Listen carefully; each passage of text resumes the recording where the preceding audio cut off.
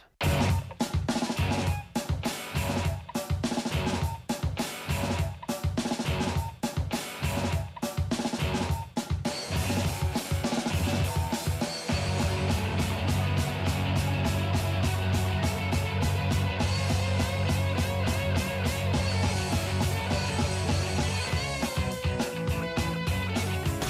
OTB AM.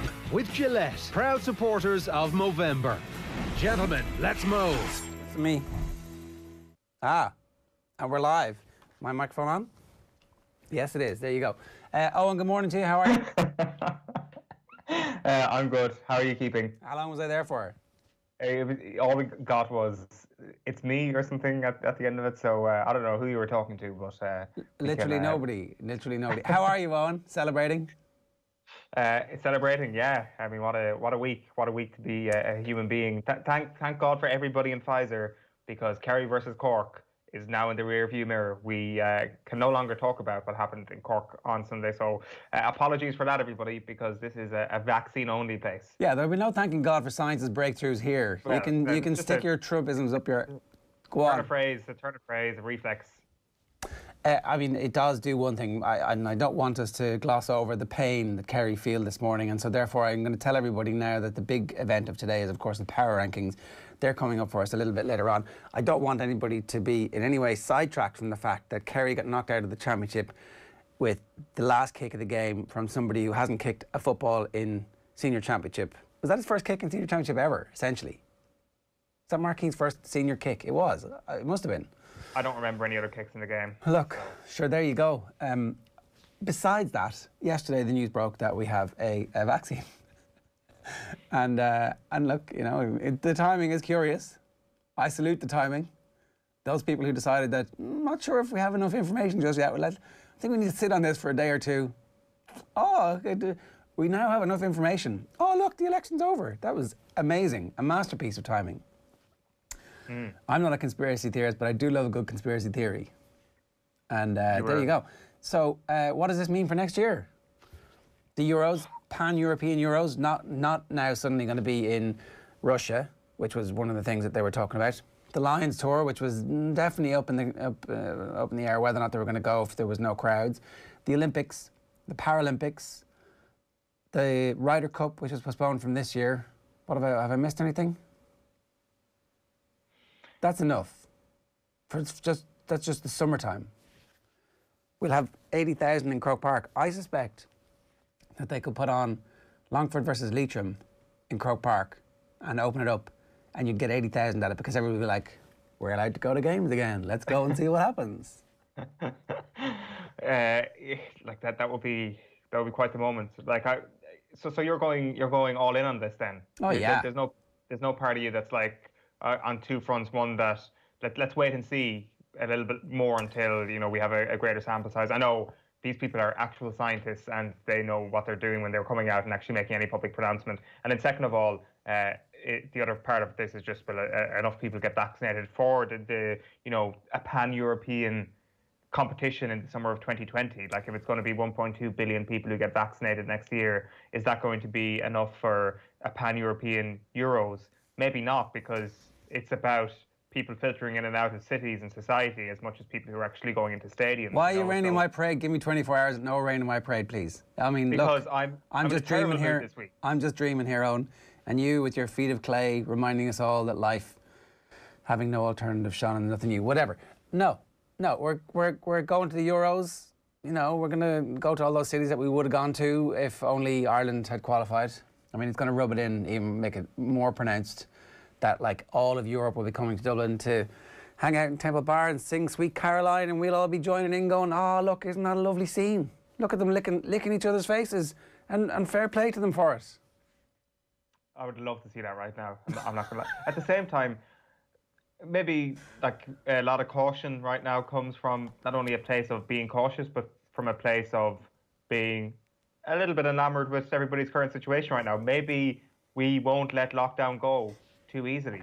Maybe part of us are feeling a little bit of Stockholm syndrome with our captor, which is coronavirus. Maybe this is how we're all feeling. Maybe there's just a little bit of a hesitation, just like there was at the start of this thing going into a phase where we won't be able to see people. Maybe actually coming out of our shells could be a harder process. Maybe going back to a game. Maybe we actually like binging sport on television all weekend. Maybe none of us actually had a desire to go somewhere like, I don't know, Parky Queeve on Sunday. Maybe I was totally happy just being in the confines of my own home. Have you binged everything you said you wanted to binge? I wonder, have you read the books that you said you were going to read? Have you learned that second language? The clock is ticking, and with that comes a sense of anxiety. And are you ready for a non-COVID world is all I'm asking. Probably not. No. What you're saying is that already the Reddit accounts are opening up, and the BuzzFeed stories are the top 5 things, top 21 things, top 50 things about lockdown that we'll miss. I mean, I would say that there's like a short window for us to publish this content and massively explode. So maybe instead of doing the show today, we'll just get people to send us in their favourite things for lockdown, and we'll rip it off and we'll put it into an article, and we'll be rich off the back of it. And yeah, you know, us and those Tory cronies will be the ones who've benefited most from lockdown and from the whole coronavirus shenanigans. We are one of the same, really, Tory cronies. Like, I mean, it's, I don't know, do you not feel any kind of pang of nostalgia for, you know, April, when there was no sport and there was clear decks, when the nights were getting a little bit longer, when, I don't know, the world was your oyster, basically. You weren't a slave to watch. I'm sure you've watched Cork versus Kerry about 10 times since Sunday. A slave to a big game like that, or something. Like, are you ready to actually go back out there and take your fancy tickets and go to a Six Nations game, for example, next year? This is a life-changing moment if this is going to be the case for us. I'm definitely ready to go and see some sport again. Yeah, absolutely. I will miss the fact that there's no traffic on the roads and that the only person you speak to is the guard going, "Where are you going?" "I'm going to work." "Okay, off you go." It's like, and yeah, the roads were safe to cycle on. That was like, I mean, if only we could make the roads safe for cyclists, then that would be great. And if only we could reduce the traffic, if only we could have more people living outside of the big metropolitan areas and working remotely, wouldn't that be a great thing? Like, well, this is a thing that definitely came into my head yesterday evening when I was thinking about this vaccine, is that we're all kind of going to go back to normal, aren't we? Like, it was very easy to say in the depths of, you know, either the first or the second lockdown that the world has changed forever. And when I say the world, I mean, you know, Irish society, for example. Like, do you really expect there to be a massive downturn in how everybody operates, say, in the year 2022? Is it not going to be a case that actually after a few months of the company that operates beside you being back in their office, does that not mean that that company then kind of gets a little bit of neighbourly jealousy and moves all their troops back into their office, or whatever it may be? That's just a work setup. I just think that there is still enough of the normality is recent enough for us to have a natural reflex to want to go back to it. And I think maybe come 2022, we could be in a place where it's like, hold on a minute, this vaccine didn't actually change that much. Maybe there'll be a few extra cycle lanes, and that'll be a positive. But this actual whirlwind change, using your example of Dublin being a safe city to cycle in, is that actually going to be the eventual consequence of this, or is it actually going to be, hold on a minute, this feels awfully like 2019 all over again, when things do get back up and running? I feel like there's been a mass movement where people have decided that they don't want to live the same lives that they were living before this, and it's going to be interesting to see who characterises or who capitalises on that, and whether any political forces seize that moment and go, okay, we are the representatives of that bunch of people who had enough, were slightly mad about it, who didn't like the housing crisis, who didn't like the traffic, who didn't like the lack of childcare, who didn't like the lack of opportunities, the gig economy, the fact that yesterday women stopped being paid for the rest of the day, if you look at the rest of the year in terms of gender imbalance in pay. I think there's probably somebody out there who's smart enough to pull all those together and go, well, we're going to be the people who represent you politically, and these are the changes that we're going to offer. And I think there's going to be a lot of a surge in activism and a surge in popularity around that. Because, like, was the country a great country before this all happened? I'm not sure. I mean, no. There was loads of things that were wrong with it that we think now, it turns out, was actually pretty easy to fix. You just do it and go, right, this is what we're going to do. How does everybody feel? Okay, great, let's go. And that's all it takes. It's like the GAA Championship. Honestly, the GAA Championship is the greatest example ever of, we can never do this. And in 2 years' time, we might have the perfect GAA Championship. Like, one of the options on the table is the absolute dream scenario of your first competition is your local provincial competition, and then the championship is a league-based format over the summer. And it's like, wow, that would be amazing. But all it took was a global pandemic. And it almost feels fanciful when you say that it would be amazing for this thing to become the reality. Like, it's kind of sad, actually, that you would be thinking to yourself, look at this amazing GAA championship proposal. We're obviously never going to get this thing because it's good. And that has been the way I've certainly thought about operations and the possibility of new structures in Gaelic games. And because it has been good and because suggestions have been good, you naturally feel that, well, this will never happen because there's enough vested interests. And I just wonder if are those vested interests still going to pop up and still provide barriers to change in the GAA? And I think it is a good point, actually, of being a little bit of the country in microcosm. I think those barriers to change that existed in the country before COVID would probably pop right back up. And whether it's if you look from housing right down to traffic to commuting, I definitely think there's enough factors for us to be really cautious about us getting back into society and all the good things from COVID to actually come to the fore. I think that if you go back into society, I personally would be bracing myself for all the negativity that comes with it. But look, I'm in a terrible mood all week, so maybe this is me just raining on your parade. And did the vaccine not give you some? Are you like, no, I don't believe it until someone is jabbing me twice, until I feel the surge of whatever the new modern fancy technology they're using, which isn't actually a little mini dose of COVID, which I was like, wow, I mean, the science behind this is unbelievable. mRNA. Until they're literally jabbing you in the arm with it, you'll be like, I don't believe it.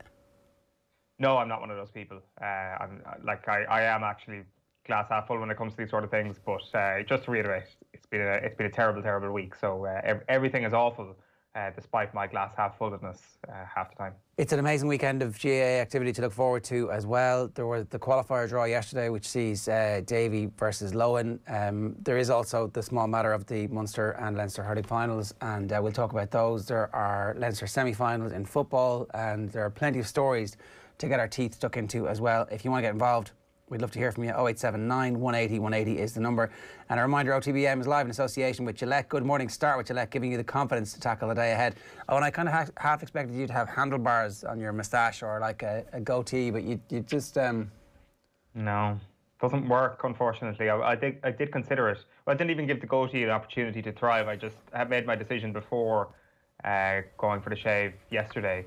And it turns out, actually, moustache look, you can't go like this to see what the moustache looks like. Turns out it actually looks totally different when you've got pieces of bare skin all around it. So maybe I should have given the goatee a chance, but no, I figured beforehand it wouldn't really work. Well, there's a whole month to go. This is the month of November, and we're doing it. We're going to hear from a couple of others, or see from a couple of others a little bit later on in that as well. So anyway, it is 7:43 this morning. Phil Egan is with us. Phil, good morning to you. Good morning, Ger. How are you doing? What are you most looking forward to going and seeing and being present for?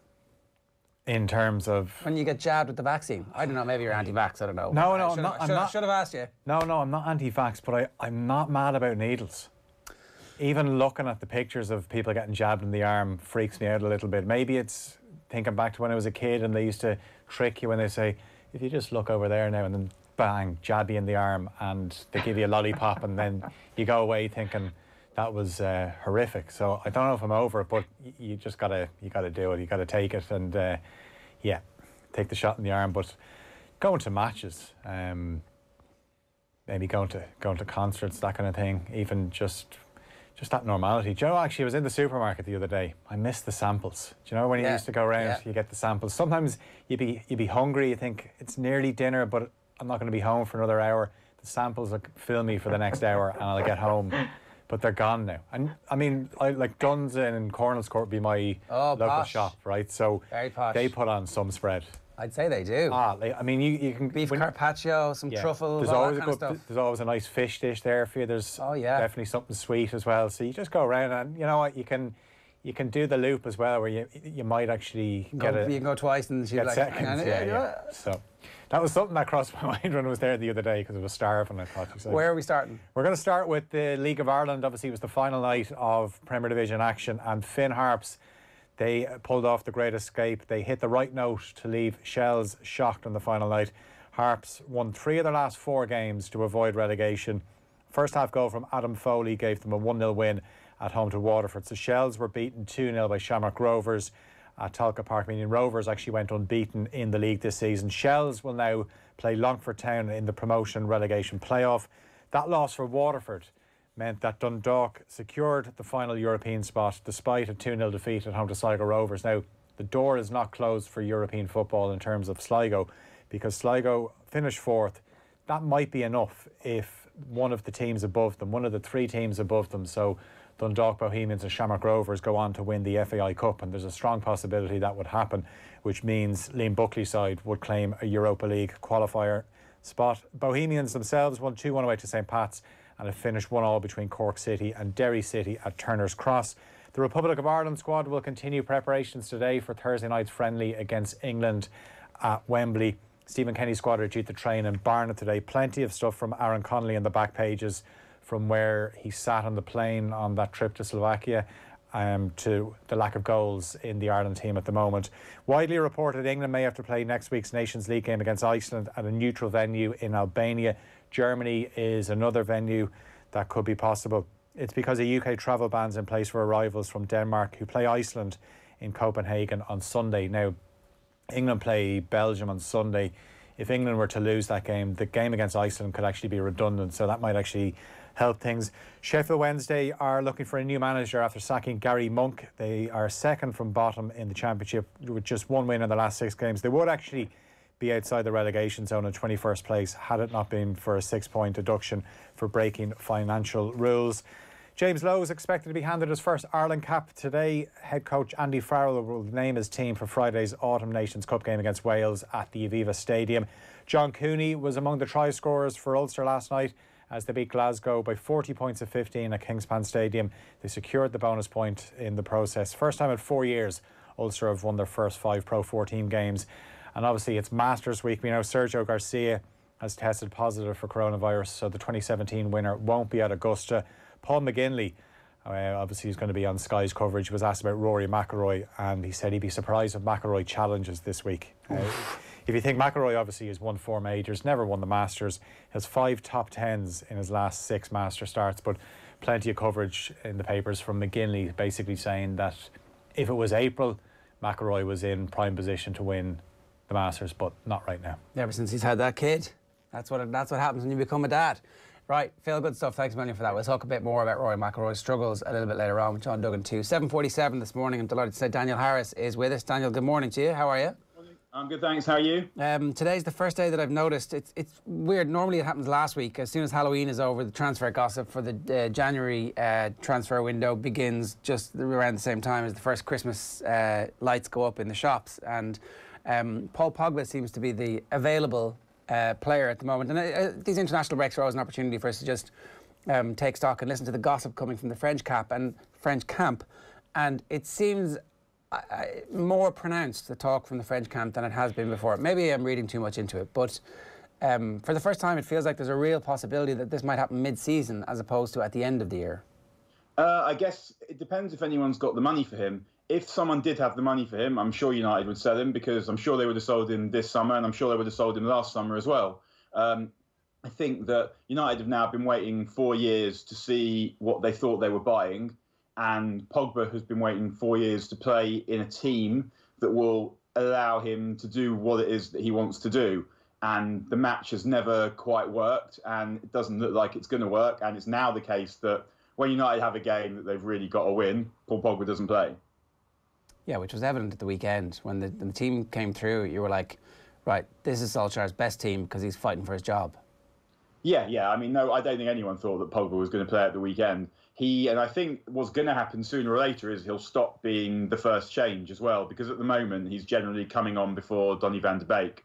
And I'm not sure that will carry on for too much longer either, particularly if it starts to look like he's definitely going to leave. I mean, I saw Juventus were talking about maybe signing him. My guess is that he'll still end up going to Paris, and because that would suit him better. He's the kind of player that Paris could do with. They don't have a lot of class in midfield, and it's probably the kind of thing that would suit him quite nicely, being the kind of luxury player in the best team in a not particularly high standard league. This might not be disconnected from the news that there's vaccine imminent from Pfizer yesterday, where suddenly banks will lend to other companies on the basis that there will be fans in football stadiums sooner rather than later. That's how the economics of this, of a deal the size of Pogba might end up working.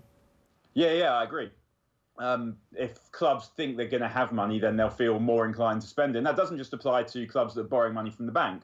It applies to clubs with owners, with people that will put the money in if they think they're going to get the money out in Champions League appearances or Champions League progress and all the rest of it. And so, yeah, I think that if United knew that they were selling Pogba and they knew that there were going to be fans in the ground, then they'd be more inclined to try and set up some deals for the winter as well. If anybody missed the Didier Deschamps quotes, he said that Pogba's in a situation with his club where he can't be happy neither with his playing time nor with his positioning. He's not in his best period. He's had a series of injuries and COVID-19, which has hit him quite hard. He needs to find his rhythm. He then goes on to say that there's no concern when a player is in discomfort in his club. He is happy to play for France. He will tell me about his feelings, and as I know him very well, it will go in a positive direction. That bit about his positioning, Daniel, suggests that Ole Gunnar Solskjaer is somewhat to blame for Pogba's dip in form. A good bit to blame, actually, according to Deschamps. Well, I think the first thing to notice is the absence of Paul Pogba's dismay at everything but his performances. Deschamps, I mean, I know Deschamps can't really say that he's not happy with how he's playing, but why can't he say that? Because he's not playing well. And the reason he's not in the team isn't because he's playing really well and the manager has a grudge against him. The manager's given him every opportunity to succeed, and I think he's given him more opportunities to succeed than he's earned. And he's not played well enough to retain the place in the team. And that isn't because the manager doesn't want to pick him. Not picking him is a massive ball ache for the manager. And nonetheless, he still carried on picking him when what he saw on the pitch didn't really justify that. So in terms of the positioning, I think that Pogba has disappointed in every possible position that he could possibly have played in for United. He's also had some decent games, but he's played as a number 10. He's played on the left of a diamond. He's played on the left of a 3. He's played in a double pivot. He's played on the right of a 3. Where else is there that he could possibly play? I think the problem for Paul Pogba since Bruno Fernandes arrived is that the job of hanging about waiting to do something nice has gone to someone who does it way, way better. Bruno Fernandes' numbers are miles better than Pogba's ever were, and he'll also put in a shift.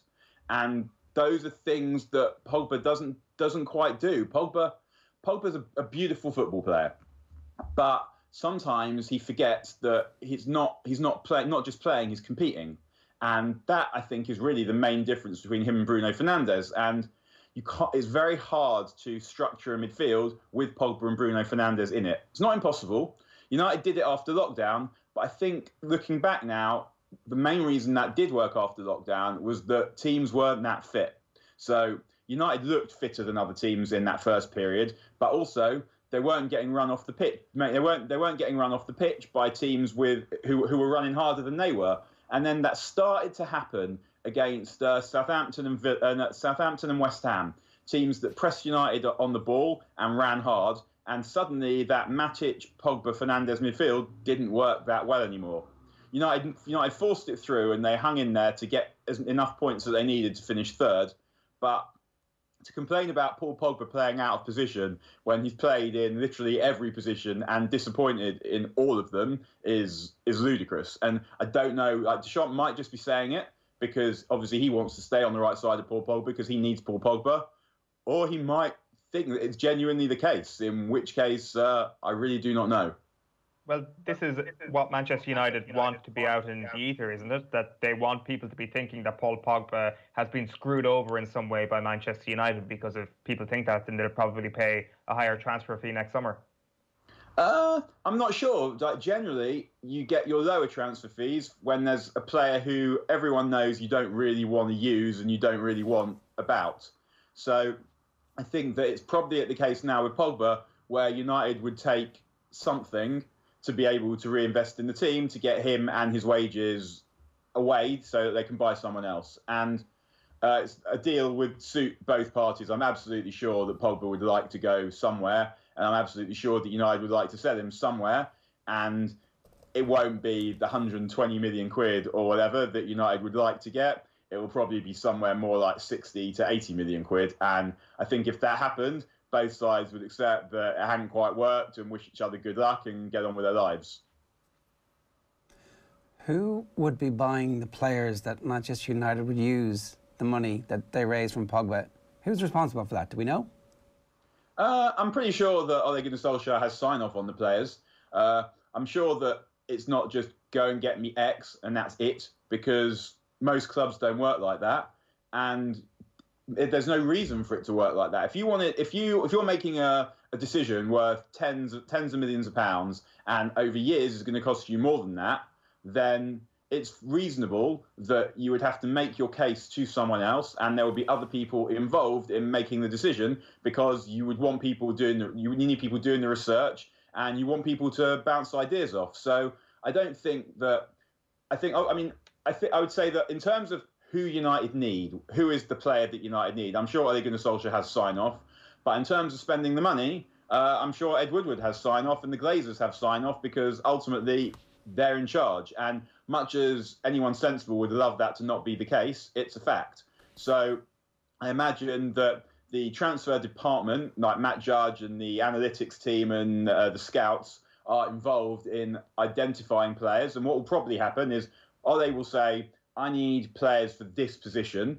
And the analytics team and the scouts at the same time will be coming to him saying, we really like this player. And they'll have a look at the data, they'll watch them play, and then they will go to the money men and they'll say, we need a player for this position, and this is our 1, 2, 3, do me a deal. And Ed Woodward will generally come back and say, I haven't done you a deal for your first touch, but I've done you a deal for your first target, but I've done you a deal for this one. And Ole will either say yes or no. So it functions the way everybody else's transfer departments function, essentially.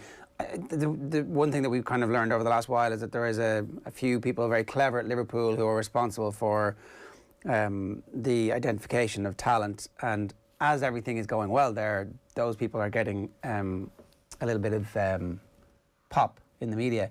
We haven't really had that from the Manchester United scouting department before, and I wonder if that might actually help Solskjaer, if there was like these are these people, this is what's happening. Or maybe we don't need that, I don't know. I wonder if we had a more open conversation about who those people were at United. Solskjaer, and even just the doubt about, did he sign, did he want Van de Beek? He was his third choice apparently. Is that good enough? Is his third choice actually also going to be a brilliant player? All of those conversations I think would if there was a bit more transparency about them, maybe it wouldn't help at all. I don't know. I mean, I don't know. I see Van de Beek, and I certainly see someone who looks like he could be a brilliant player. But when United signed Aaron Wan-Bissaka, they said they briefed that they'd looked at 17 million fullbacks, the analytics team, and they looked at 17 million fullbacks, and they decided that the one who everyone knew was good, who played in the Premier League, was the one that they signed. I think the thing with Liverpool is they do seem to have a really good team who are doing a really good job of finding good players and finding value. I think what they also have is the best manager in the world. So you sign a player and Klopp will make it work. So I think there's also that. And when you join Liverpool now, you're coming into a team that's playing really well. The only pressure that is on that player is the pressure that the player puts on themselves to do well. If the player fails, Liverpool is still a brilliant team. And with United, that isn't the case. They're signing players, and the players that arrive are expected to elevate the team significantly. And so they signed Bruno Fernandes, and that happened. He did it. But expecting that of players is difficult, because especially when you've got players who are moving countries, who are adjusting to a new league, who are adjusting to a new life, to then come in and have a significant impact in a difficult league, in a team that isn't quite there yet, is very demanding, and most people cannot do it. So when you come in at Liverpool, you're coming into very different circumstances to when you come in at United. You're not coming to play for the best manager in the world who inspires everyone that comes into his orbit. It's a different kind of thing. So yeah, it's harder to come to play for United than it is to come and play for Liverpool. So Liverpool signed Diogo Jota, and he turns up and he's playing better than he's ever played before in his life. And it's not hard to construct a story as to why that is. He already knows the Premier League. He's already happy in England. He must be, or else he'd have left. And he's not. If Diogo Jota comes in and he fails, what happens? Not that much. So for him to come into a fully functioning team, all he's really doing, he's got the inspiration of playing for Klopp, playing for Liverpool, and playing for his place. Yeah. So that's it. Whereas you come in and you play for United, you've got to come in and you're expected to make the team better. And there's not the same level of confidence and cohesion within the group. So it's a very different thing. Okay. How concerned are you about the fairly constant stories around Mason Greenwood? Quite concerned, but not extremely concerned, because if we all think back to when we were 19, I don't know about you, but I think it's probably a fair assumption to make that, I mean, I know I was something of a moron without the aggravating features of talent, fame, and money. So for Mason Greenwood to be, let's say he is something of a moron, I don't think that is a massive stretch, because as I said, I was, everyone I knew was, we all were. So for him to have some difficulties adjusting to coping with his talent, coping with the money, coping with the fame, coping with the pressure at a time a time when there's a pandemic on, I'm not staggered by this. And I think the things that he's meant to have done are not dreadful, and I'm sure that United will give him everything he needs to succeed. And if it works out that he doesn't, then he won't. But we saw with Ravel Morrison, like what happened to Ravel Morrison is obviously a tragedy in terms of his personal tragedy and not fulfilling his talent, and how that might affect him later in his life when he has a chance to look back. But the things that are bothering Mason Greenwood are not on the same level as the things that were bothering Ravel Morrison. And Ravel Morrison still almost made it. So, yeah, I think Mason Greenwood will be okay, but I'm not especially surprised if the stories we hear about him are true.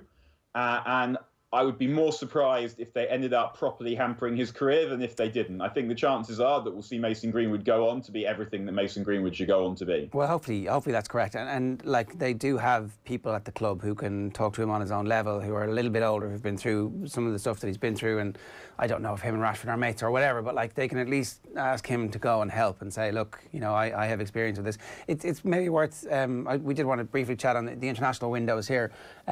I think Jack Grealish could be Player of the Year. He's close enough with, if there was a 10-game stretch now before the voting happens in January, February, where he maintains the form that he's had for the last 3 or 4 weeks, then he's going to start getting a little bit of discussion in that realm. And there is somebody who has had his issues off the field and who took a little bit of time because the weight of the entire city was upon him, carrying their football team to mature. And I don't know, maybe he hasn't actually matured off the pitch. I mean, we don't know yet, but certainly his performances on the pitch suggest this is somebody who's cresting to some kind of peak.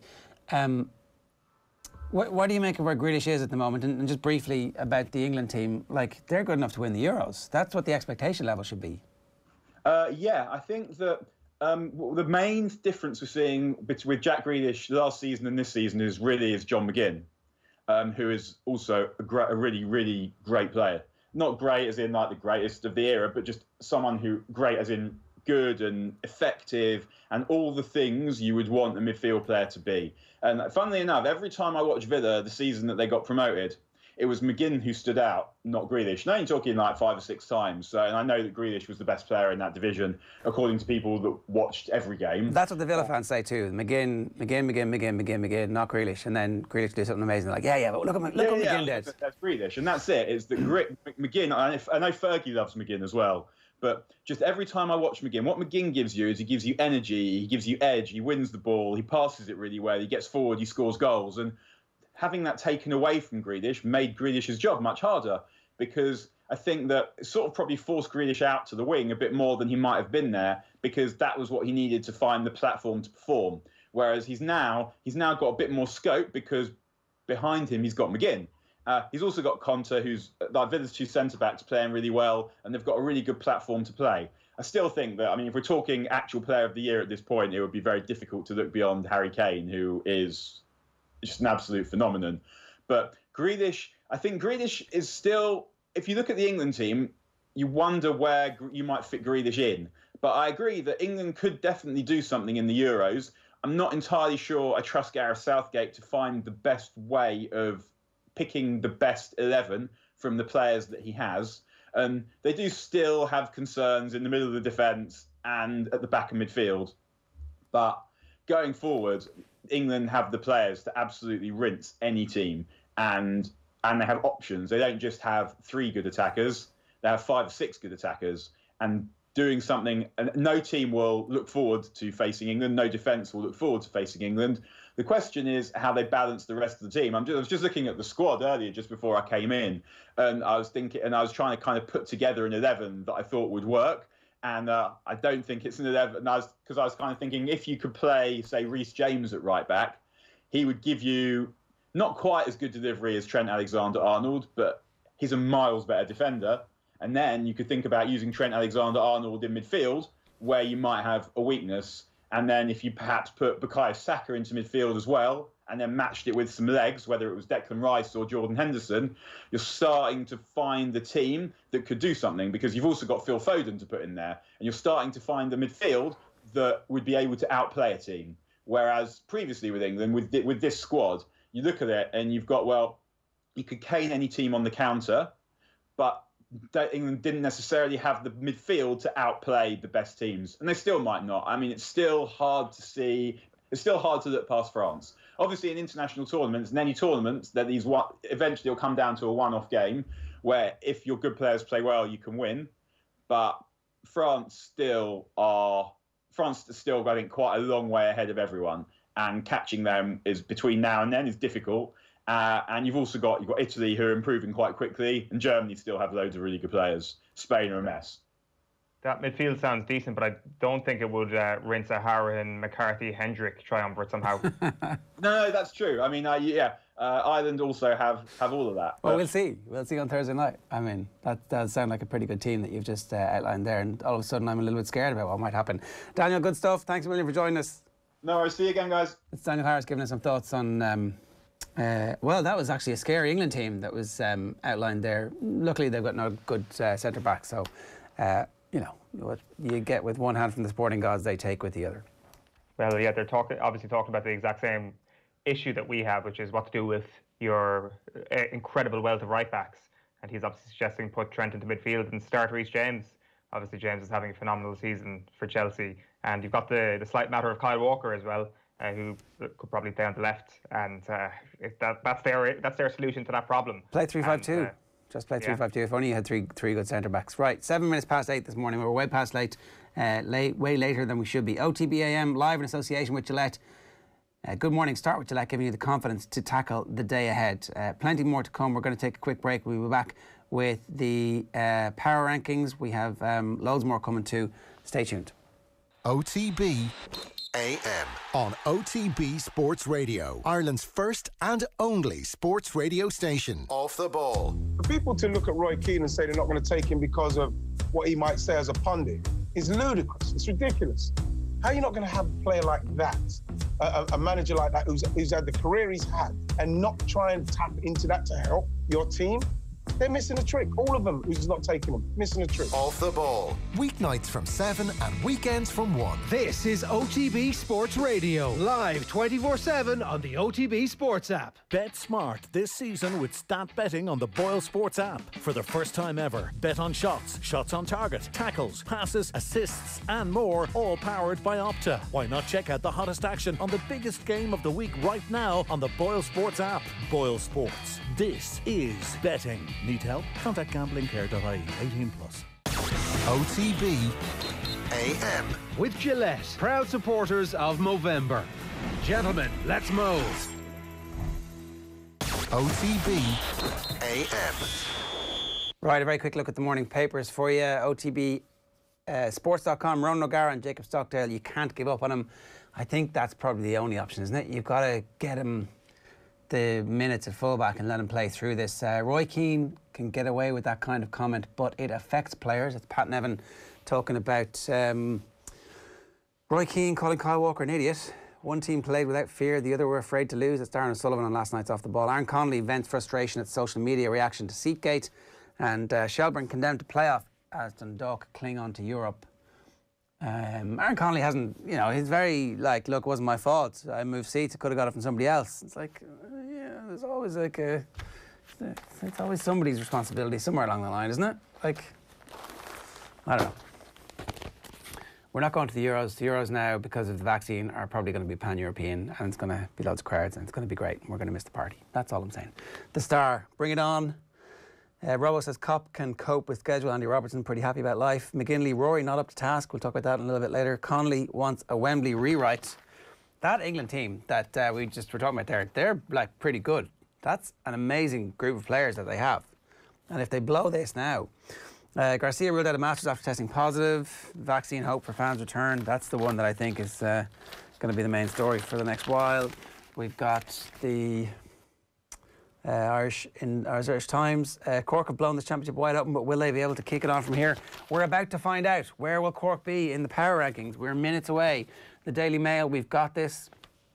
Connolly's not fazed by Ireland's scoring burden, and hail the Invincibles, an unbeaten season from Shamrock Rovers to win the shortened league title, which puts the League of Ireland in a pretty good spot. You've got them, you've got Dundalk, you've got some other teams doing well at the moment, so fingers crossed there'll be proper rivalries at the top, Bows as well. I want to be an icon. Okay, I get it there. Connolly, icon, you get it. Virus hit Sergio to miss Augusta. Big Six wants a new vote on 5 subs rule. That's we've spent all this money on getting players in. You won't let us use them. What's going on? We can use them in European competitions. Garcia's out of the Masters, says The Guardian. Iceland at Wembley in doubt. COVID-19 rules may compel England to switch to Albania. Germany was another possible one for that.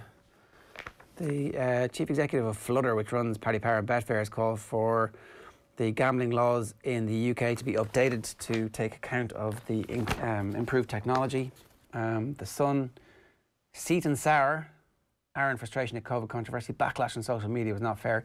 Missing playoff semi, a huge regret. I'd say it will be. It must be. It's a big opportunity for him. He was in great form at that stage. The Times, the London Times, Germans may host England. Garcia's streak ended by COVID. And the Herald is the same. They've got a picture of Brian Howard there, who didn't start at the weekend for the Dubs. That's how good Dublin are at the moment. The Indo, I have a point to prove, Johnny Sexton. That is Sligo goal scorers Ronan Coughlin and Jesse Devers celebrating after their victory over Dundalk, which gives them a chance of European football. Connolly fires back at frustrating plain seat critics, and Kingdom to keep faith with Keane. There's no he's in the middle of a 3-year term, so there's no risk of that job not being his, is the essential one there. And I'd be surprised if Rory really raised a gallop this week, is one of the stories from the Examiner.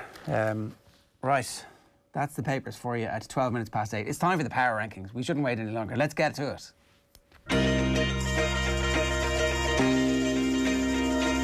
This next slot is our power ranking slot, which has become known as Two Pricks, One List. BOLLOCKS. Galway fancy dance. Get the simple things wrong. A nice tea. There's only one answer for that. Where did this ferocious determination out there today come from? The media. Every one of them wrote us off. The article was rubbish. You know, it's not my fault that just haven't beat Kerry in a big game in Croke Park. I'm going to lose all my life. It is time for the power ranking with Eoin Sheahan. Eoin Sheahan's power ranking. How did that happen? You're a clown. The most hotly anticipated power rankings of all time, Eoin. Yeah, speak for yourself. Speak for yourself. This is horrific, putting this together today. A lot of bad things have happened over the last couple of days, and you know, I guess we all have to do our bit for the cause and following these things through. People have climbed Everest, people have climbed Kilimanjaro with a weight on their back, but putting these power rankings together this morning obviously is a much tougher task than all of that. Let's start at number 32 as ever. Sligo at the bottom. They couldn't fulfill the fixture at the weekend, and that for me puts you immediately at the bottom of the fixtures. London are ahead of them at 31. No, London didn't play any fixtures this year.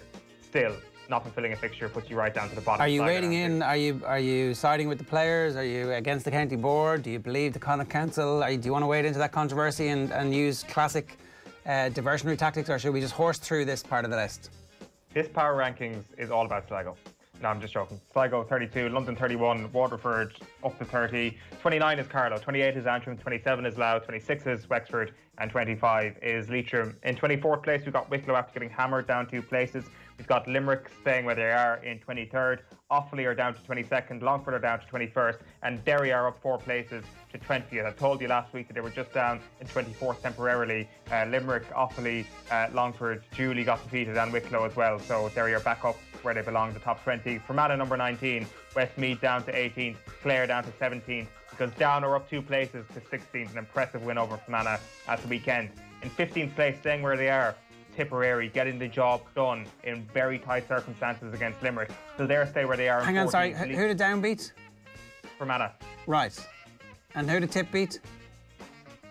Limerick. Right. So why would who's ahead? Like, so Fermanagh way ahead. Derry should be ahead of Tip at the moment. They should be. Sorry. Stick the list back up. Stick the list back up. Down should be ahead of Tip at the moment. They've beaten a higher ranked team. There's no consistency here. Keep going though. I'm not going to get bogged down in this. We've got to get to the best bits. Kildare number 14, Kildare number 14, Laois number 13, Monaghan. Kildare should be higher. They're still in the championship. They're better than Cavan. Oh, look at you! All of a sudden, tooting your Kildare coloured horn. All of a sudden, better than Monaghan. You tried to disassociate yourself from Kildare GAA, like an issue in the family for recent months. So don't come at me with Kildare should be higher in the list. Monaghan down to 12th. Cavan down to 11th. Meath are up to 10th. Are you happy, Meath people? I'm sure you are. Being a top 10 team in the power ranking seems to be the only thing that obsesses you every single week. How about going and actually contending in the Leinster Championship this year? Maybe then you'll actually go higher. But look, have it, number 10. Good luck. Congratulations. Armagh down 1 place into 9th. Let's get into the top 8. Galway down 1 into 8th place. Roscommon down 1 into 7th place. Tyrone down 1 into 6th place. Kerry down 3 in 5th. Out of the top 3. Down to 5th. Let's just linger on this so everybody can get this in, right?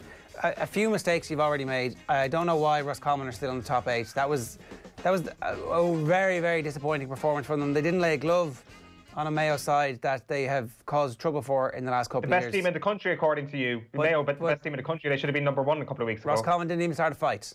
They didn't even start a fight. So I don't think they should be in your top 8 anymore. I think, actually, I probably did Cavan a disservice. They're still in the championship. They should be higher. Roscommon needed to come out of your top 8. They also need to be behind Galway, who are still in the championship at the moment.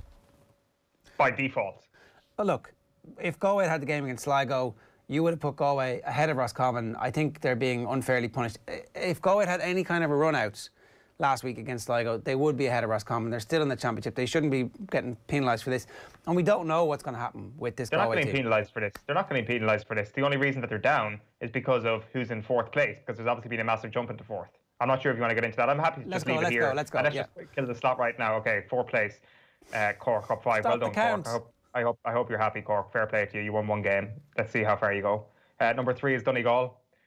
Mayo up 2 to 2nd place, and the Dubs are number 1 because the Dubs are going to hockey everybody by 17 points. And maybe let's just kill this and should we start previewing to see if Dublin can do the 7 in a row? Maybe. No, I think we need to just stick the list back up from here because I just need to see this, right? So Dublin are 1, Mayo are 2, Donegal are 3, Cork are 4, and Kerry are 5. This is a Kerry team who started the year with pretense of winning an All-Ireland. With the actually, you know what? Last year in the All-Ireland, if we had realised that the Dubs were down to 14 men and their goalkeeper was out, maybe I could have just scored a goal from the halfway line and it would have been one of those most famous goals of all time. And here they are 5th on the power rankings zone. That stings. Cork are ahead of them in the power rankings, even though we know if that game was played 99 times out of 100, what would have happened? Kerry would have won. I just can't wait for next year, really. We're going to have a vaccine. We're all going to be juiced up on the mRNA at Páirc Uí Chaoimh or Fitzgerald Stadium watching that 15-point hammering in favour of Kerry happen. But sometimes you just have to hunker down and actually just accept the reality of the situation, which is Cork were the better team on Sunday, and as a result of that, I have to give them their dues on the power rankings list. There will be a tendency, of course, to say that Kerry came closer last year to winning the All-Ireland than Cork will come to winning the All-Ireland this year. There's no question about that.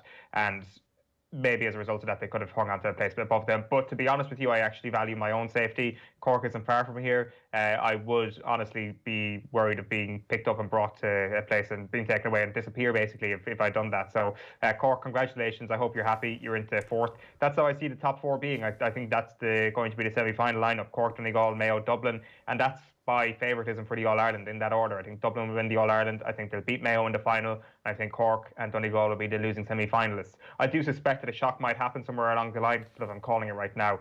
They're the top 4. So this is predictive as well as a kind of a mark of reality of what we've seen over the last couple of weeks. Everything else you're saying is complete nonsense. Like about Roscommon getting promoted to Division 1 in unbelievably impressive fashion. Galway getting absolutely hockeyed by Mayo. I can only judge what I've actually seen, and I've seen results between these teams over the last few weeks. You saw Galway be the most exciting team in the country before lockdown.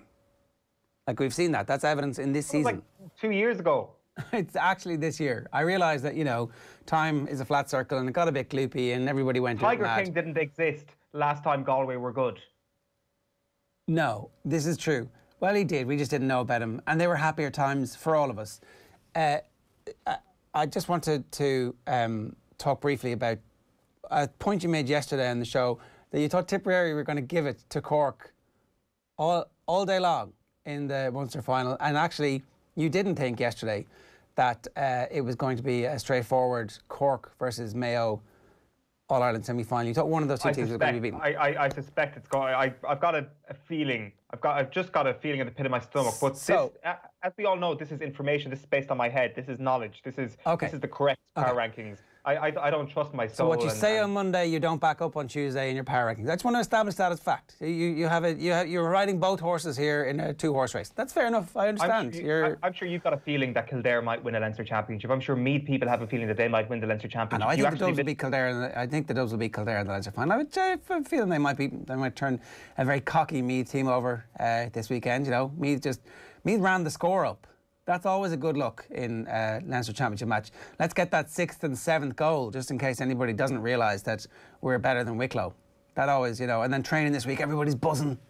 And then if Kildare are as well organised as we think they are, and they have some forwards who are kicking the ball over the bar, then look, this is where Jack O'Connor, this is where all of his years of experience this is where his wiliness is now going to be useful. Or not, we'll see. It's a big game this weekend. Kildare were up well against Offaly and then let them back into it, just like they were up well against Cavan and let them back into it in the league, and just like they were up well in the first league game, which I've forgotten. So there's I don't know if it's a tiredness or a conditioning, or if it's the lack of concentration. But anyway, that's not the story. The story is the humiliation of Kerry at the hands of Mark Keane with his first, and so far we think only kick in senior intercounty football. As the post-mortem has gone on, 24 hours more. Were you tuned to Radio Kerry last night, or could you not bring yourself to? No, we actually had it on while having dinner last night. That this is the sort of suffering that must be endured while going through a defeat, like a week with this sort of defeat. It was actually more positive than you might think. Like, I mean, I guess there's enough blame to go around. There's players who are being blamed. There are members of management who are being blamed. Everybody has, at one stage or another over the last 48 hours, had a finger firmly pointed in their direction. So what you can do is throw the baby out with the bathwater and cull everything. Just play the under-20s next year and their management. Or you can actually address what's gone wrong within the camp and try and make everybody that bit better and everybody that bit more focused for next year. Surely that this sort of thing can't happen for a long, long time again. And I'm talking about being red-hot favourites and losing a game like that, losing focus, losing the drive and hunger to actually beat your most ferocious rivals, people who believe that they are better than you. Like, let's not shy away from this. Like, other than football, Cork people probably believe they're better than Kerry people. Yes, but not in football. In every other walk of life. So that should be motivation enough to keep your foot on the throat into one thing you think you are better than them at. The one thing you know you are better than them at is football. You have to keep your neck on the throat of Cork when it comes to football. Otherwise, Cork people will come along, dig trenches at the border and push Kerry out, and Kerry will become an island and will just float out into the middle of the Atlantic somewhere. This is the one thing that keeps us sane in Kerry, is beating Cork routinely. It is the one thing that gives us importance in our corner of the world. The one thing where we can make jokes like the only good thing coming out of Cork is the road to Kerry, and laugh at that, laugh at how funny we are, laugh at Cork. But not on years like this. And if you could pick any year in living memory, any year of the last 20 years for this defeat to happen, you would pick every year except for this, because you just know that if there was a backdoor this year, you just know that if they'd got a second bite at that, they would have been in a much better position to beat the spread, as you had put the money on at the weekend, to go and actually use that as a launch pad to win in All-Ireland, potentially. But not this year. There is no backdoor. We've gone back to the 90s because why not? Because the Hurling get their backdoor because they're special. Football don't get their backdoor because who knows. Brent Pope has that great saying, never give a sucker an even break. And all Kerry did was give Cork an even break all of that first half, when they had goal chance after goal chance after goal chance, when they were missing free after free. Cork must have been looking around going, geez, we're getting hammered here. What's the score? Oh, we're in front. Like, it was cognitive dissonance from the Cork people who were on the field going, Doesn't feel like we're in this game. What's the score? Jeez, we're in front. That's amazing. And I think it's because of you and your kin who were saying, geez, Cork are great, Cork are amazing. We need to be wary of this Cork team. You talked yourselves into it. Instead of just actually being calm and going, we're the superior force. We will outmuscle them, outthink them, outfight them, because that's what we do. We're Kerry. We're Kerry. You know the way Don Logue walks around going, we're Cork, and the Clare lads are, Jesus, this kid is over here. Apparently that's what happened in '99 in the Munster Championship match. In the parade, Don Logue is going, we're Cork, and because Christy Ring used to say it. And so there's that heritage to fall back on. But for some reason, Kerry went away from their heritage of battering Cork and decided, oh, Cork, they're amazing. They're like Dublin incarnate, except younger and wearing red jerseys. And they talked themselves into it, and they gave themselves the fear instead of just being superior, better, calmer. And I actually legitimately think it has to do with I don't know why, it's the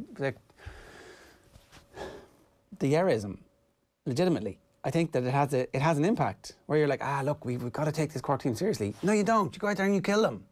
You don't stop killing them until they're dead. And then you kill them again. When they're zombies, you shoot them through the heart again. The Yerism doesn't exist in the Kerry camp. I don't, like, I think it's something you develop as a period of time. If you're talking about pundits, for example, if you're talking about people who would have a platform, I think that's something you probably develop over a period of time. It's very rare that you would actually speak to somebody in a camp, like obviously like off the record or anything like that, and think they're being defeatist about anything. Not defeatist, it's the opposite. It's where you talk yourself, you prevent your own superiority. You don't want to be seen as arrogant because you think that they'll pin it up at the dressing room wall, and you take it too far to the point where you talk the opposition up so much, you're like, actually, I've got it into my head now. My magic realism has become real. I've talked Cork into existence. Cork are a grand team, nice, no real badness about them, really, at this stage. A bunch of young, very talented kids who are coming off a very successful Division 3 campaign where they've had the opportunity to try out new stuff and grow, and they clearly have a brilliant management team, and they've got a bunch of players who are incredibly committed to it. But how many points in an All-Ireland final would Dublin beat Cork by at the moment? In an All-Ireland final, it's not a semi-final, and they're not easing up. 12. They're beaten by 12 points. They're not a nice, they're not a nice team. I don't think that's fair. First of all, on Cork, I think that they actually have a real edge to them. Like we saw the sledging of Peter Crowley at the weekend. Like where was, but I'm not going down the path here of going after Cork for that whatsoever. Like they were punished for that. But if I'm a Cork fan seeing that, I'm pretty happy to see that. I know they've given away a stupid free. It was a stupid free to give away. But okay, I mean, I'd like to see a bit more. I'd like to see a bit more. You want to see that from Kerry as well. Do you not want to see at least a response to that from Kerry? Like it's Crowley getting up, and when he gets up, there's still 3 Cork men around him.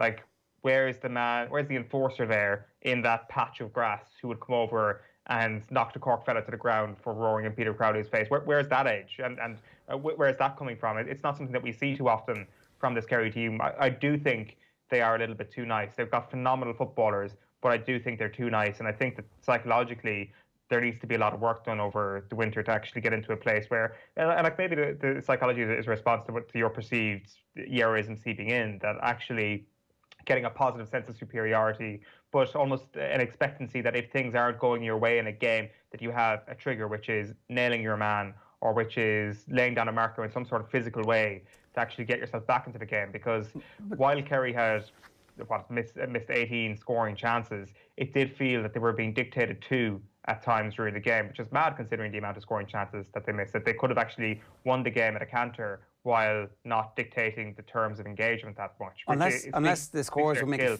unless if they'd kicked those scores, you would have felt like they were dictating the terms. Because if Buglee doesn't kick the ball at exactly the right height for the goalkeeper to save it, if he slides it in at the near post or slides it in on the ground at the far post, or takes another hop or solo, whichever was appropriate, and plays the man inside for the hand pass goal, then it feels like they're dictating the terms of play. So I wonder if that is actually a factor of the scoreboard, which is ultimately the reason why we play the game.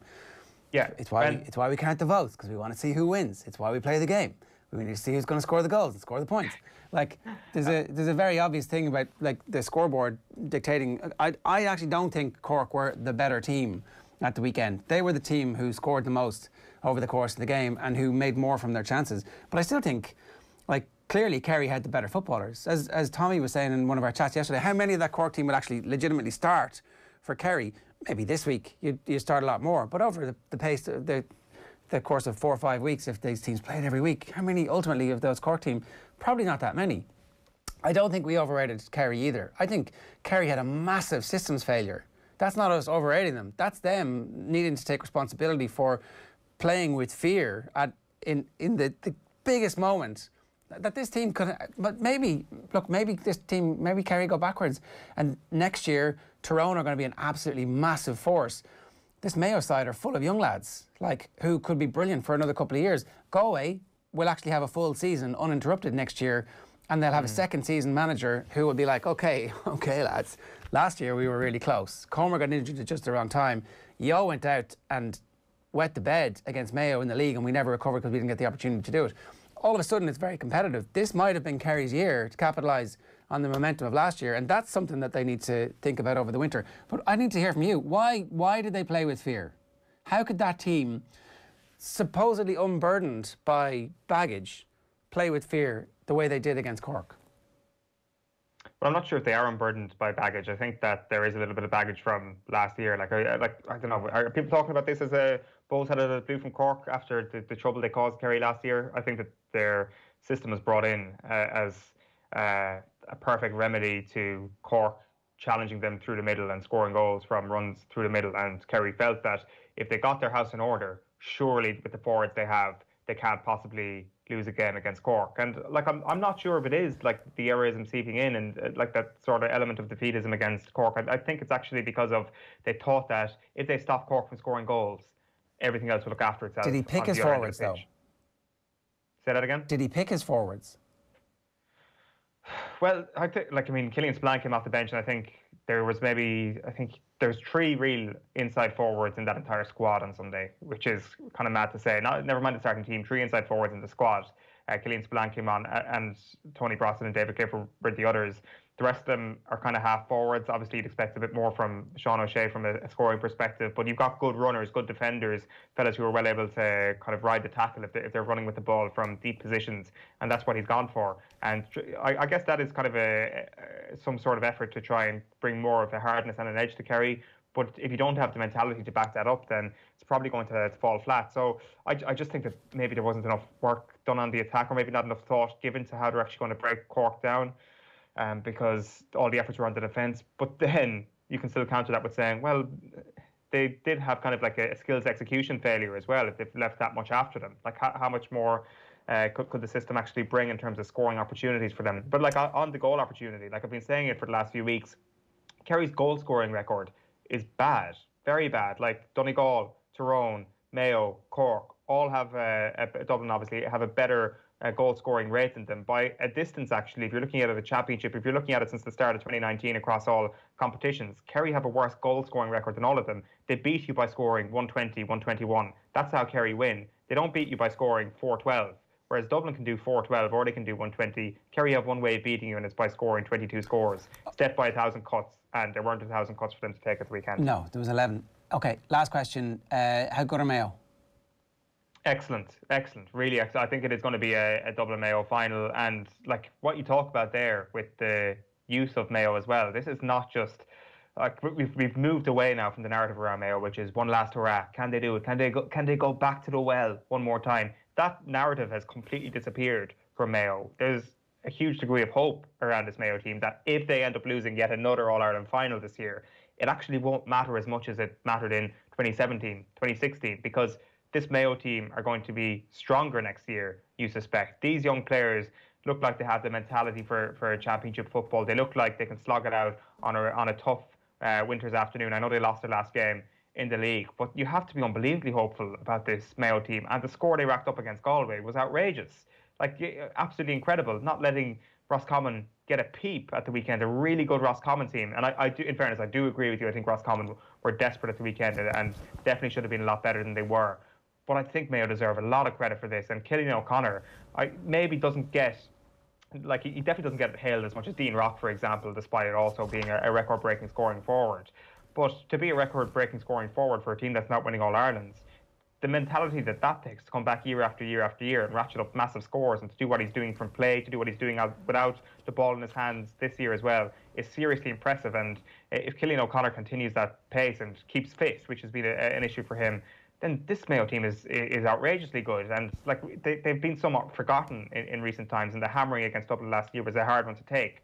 But I think really, if you want, as a neutral, and I know people will say this is anti-Dublin bias or something like that, but in fairness, you kind of have to be a little bit anti-Dublin if you want a good championship sometimes. And if we want Dublin to get a game this year, to put it bluntly, we need Donegal to be their semi-final opponents, and we need Mayo to be their final opponents, because there's no one else in that list that are properly going to give them a game. All right, that is this week's power rankings in the books. It was a tough one for Eoin to go through, but he survived it anyway. 8:35 this morning, and I'm delighted to say John Duggan is here. John, good morning to you. How are you? Jaron Owen, how are things? I'm good. There's a vaccine. My team are still in the championship for at least another 4 or 5 days. And our Dublin, and our Clare. Great. And yeah, the vaccine, I'd look, you wake up, I remember seeing Fauci the other day in the States saying it'll be the end of 2021, and then you're seeing yesterday Pfizer coming out going it's 90%. Good, so let's hope, keep our fingers crossed, we'll have fans back in stadiums maybe next summer, next autumn. I think it could be before then. I mean, listening to the FT on the way in, they were saying that the speed at which this comes about, so it's going to cost 20 quid a shot. You need 2 shots, $19 a shot. You need 2 shots for it. So obviously it's quite expensive. But Pfizer can license this to other companies, which maybe they won't do because the technology is so bleeding edge.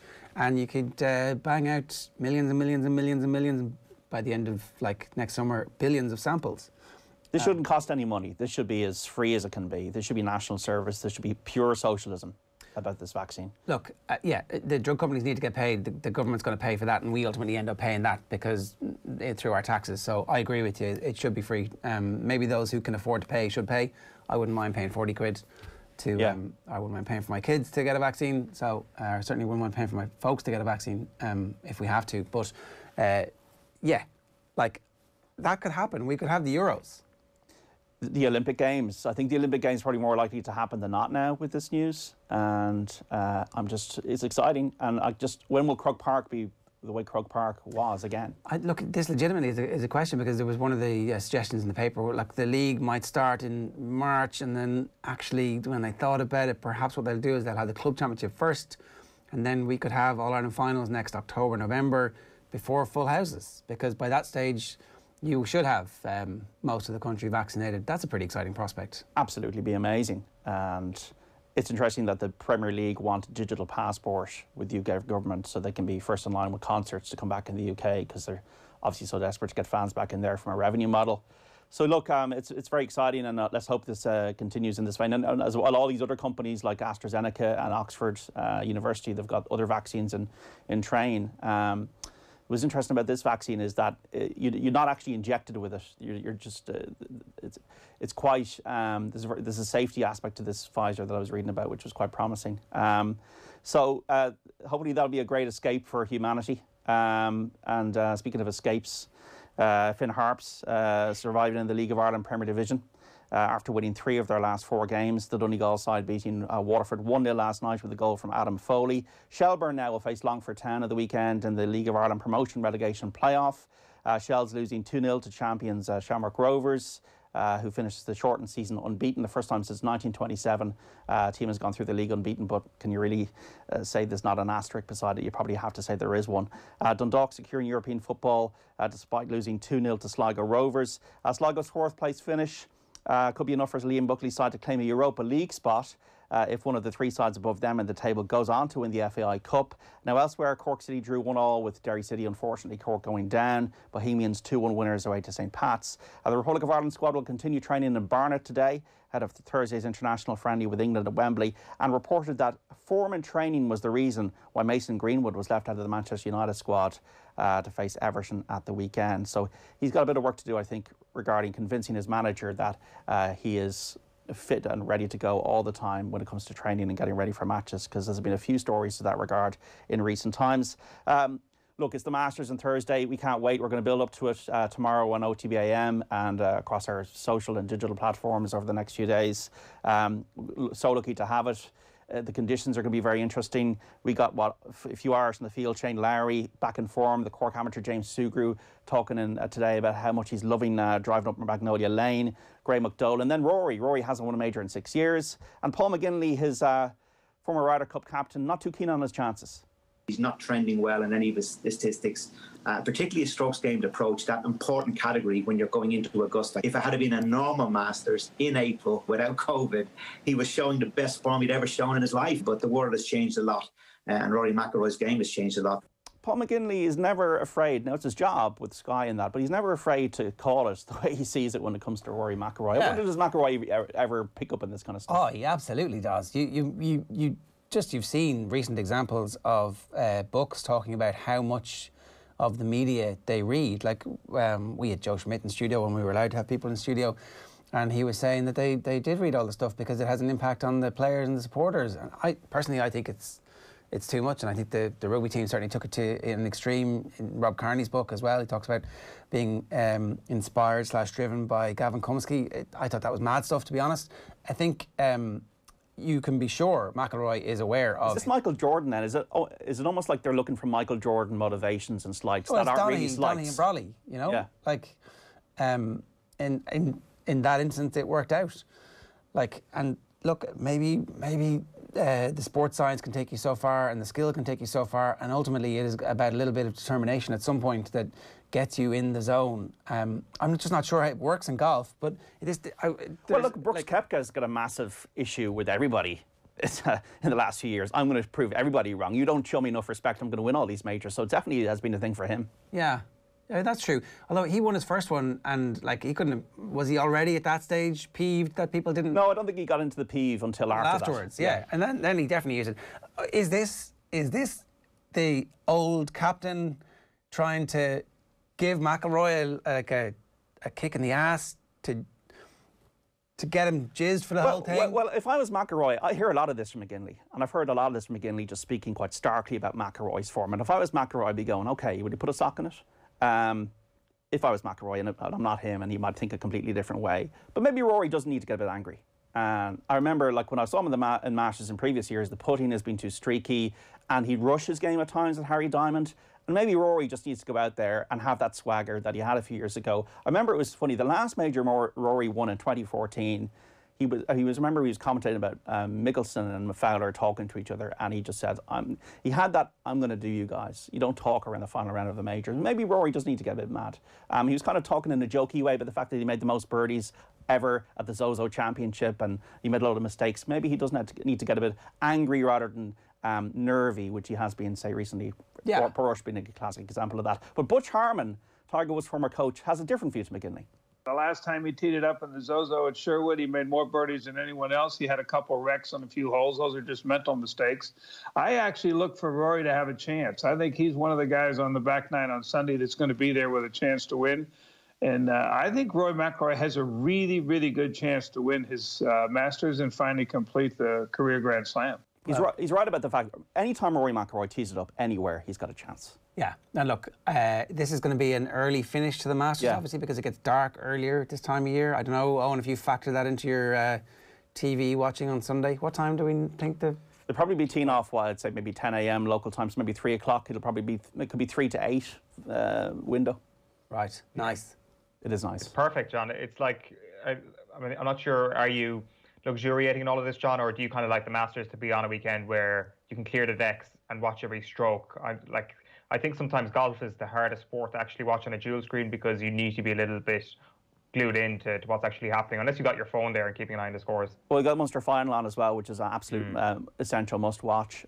Look, the fact that there is a Masters in any way, I wrote in my column for the site there on Sunday that any kind of distractions at the moment are keeping our minds off COVID. The election, I completely forgot about coronavirus. Obviously, you take all the precautions and you do all the things you need to do with washing hands and wearing masks and that. But for the first time, this didn't pervade my mind completely every second of the day. COVID, it was the election, the election, the election, the election. The Masters and the GA Championship will be that for me this week, and that's brilliant. Right. Is that it? No, just a bit of rugby news. Well, James Lowe expected to be in the Irish team, which Andy Farrell will name at midday for the Wales game on Friday. eligibility, residency rules, he's in. Jameson Gibson Park, interestingly, tipped in the Times to start, with Ronan Kelleher coming back. Ulster winning 40-15 against Glasgow last night in the Pro 14. And we can't forget that the jump season is back. Top of the game, ruled out for the season. A real disappointment for Gold Cup fans. Meeting over jumps at Ferryhouse today. The first off there, Gerard Owen, 12:30. All right, John, thanks for that. It is 8:44 a.m. this morning here on OTB AM. Gillette have special Movember packs in store in Tesco. A donation will be made to charity for each purpose made.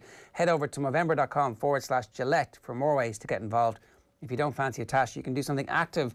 You'll get all the details there. We have some pictures for you. Obviously, myself and Owen have us. So this is Adrian Barry. You can't really tell if there's anything there, is there? That's the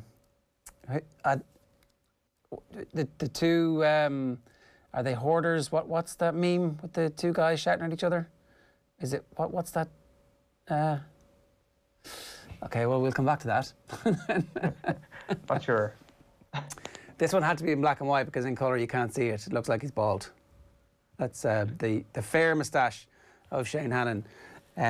You know the two old guys shouting. That's you there, Owen. We can see it. Very good. Did you give any temptation? No temptation. People who didn't join us to go on the full Adrian Barry and trying to get the handlebars out, biker style. No. I will say Adrian and I, and Shane in fairness, are afflicted by the colour of our hair. You know, it doesn't quite pop the facial hair, but, you know, we get through it. I know, yours creates a nice little shadow. Thank you. A nice little shadow. That's thickness right there, isn't it? A nice little shadow. Thank you very much. Right, okay. 8:45 this morning. Get involved. Movember.com/Gillette. Send us your crappy tashes after a week, or maybe they're luxurious and we'll be jealous, so you can send them to us as well. 0879 180 180 is the number. Now let's turn our attention to hurling. The qualifier draw yesterday morning was pretty sensational, but maybe that shouldn't overshadow the fact that it is an absolutely giant weekend of hurling as well. Michael Verney is with us. Michael, how are you? Gents, how are you? You rock the tash the whole year round, do you? Not just for November. I don't mean to, but I've got a bit of a Tom Selleck going on here, yeah. So yeah, I don't mean to. It's not on purpose. It's more through laziness than anything else. Well, you could get away with it for an hour a month and just a little bit of experimentation in life, you know. That's true. We might give it an old go. Yeah, just I don't know. It's not the best looking yoke now. I get enough abuse about it anytime I do any sort of video or anything like that. So I try to stay fairly freshly shaven. There are big stories in hurling this week. We might finish with the gossip at the end. But before that, big games this weekend. What are you looking out for in Kilkenny against Galway before we get to the Munster hurling final? Probably one of the biggest things about it is that Brian Cody's never lost 3 Leinster finals in a row, and that will happen if Galway beat them on Saturday evening. So that's kind of a big one. If you're looking at between Kilkenny and Galway, whose need is probably greatest, who actually needs to get their hands on silverware, you'd probably say that it would be Kilkenny, because they've changed the side an awful lot in recent years. There's a good few new faces in, and while a Leinster title, you couldn't have said 5 or 6 years ago that a Leinster title would mean that much to them. But it definitely would mean a lot to the likes of. I don't think Paddy Deegan has a Leinster title. Conor Brown, who'll probably start, wouldn't have one. John Donnelly probably doesn't have one. There's a good few guys that are kind of nearly mainstays of the team now that don't have one. And I suppose even Brian Cody has been there since the autumn or the winter of '98. He's coming up against Shane O'Neill, who's obviously only been in Galway a little under a year now. So there's a fair contrast there. Based on the Wexford game, you're kind of wondering how bad were Wexford that night and how good are Galway. Galway looked very, very sharp that night. I'm expecting a much sterner test from Kilkenny on Sunday or on Saturday. And it's funny, even in bad times, Galway, the way styles make fights, Galway's style just never seemed to suit Kilkenny. Even they beat them in 05, obviously. They beat them in 12 before Kilkenny got them back in the All-Ireland final. So there's always been an interesting bit of needle between the two of these. So this, yeah, it's a fairly jam-packed Saturday, and that's kind of the icing on the cake on Saturday evening. Sorry, go on. I was going to ask about Kilkenny's new faces changing the style of play at all. Yeah, no, I definitely would say. I don't know if it's their new faces that have changed the style of play. I think, like 5 or 6 years ago, if you remember back to the 2014 final, they were quite direct. It was long ball. It was win your own ball. Every forward has to be able to win their own ball. They've definitely moved away from that. They go through the lines an awful lot more than they would have in previous years. They're trying to play a more kind of a possession game. It's definitely not as nuanced as maybe Limerick or even a Wexford at times, but their style definitely has changed. And that's just the nature of even club hurling. Nearly every club team in the country has changed. It's just so much more based on possession now, because it's so hard to win the ball that you're not just going to strike it 80 or 90 yards and just give away the ball, which would invariably happen, especially with sweepers now. So Kilkenny have definitely changed to a more possession-based style.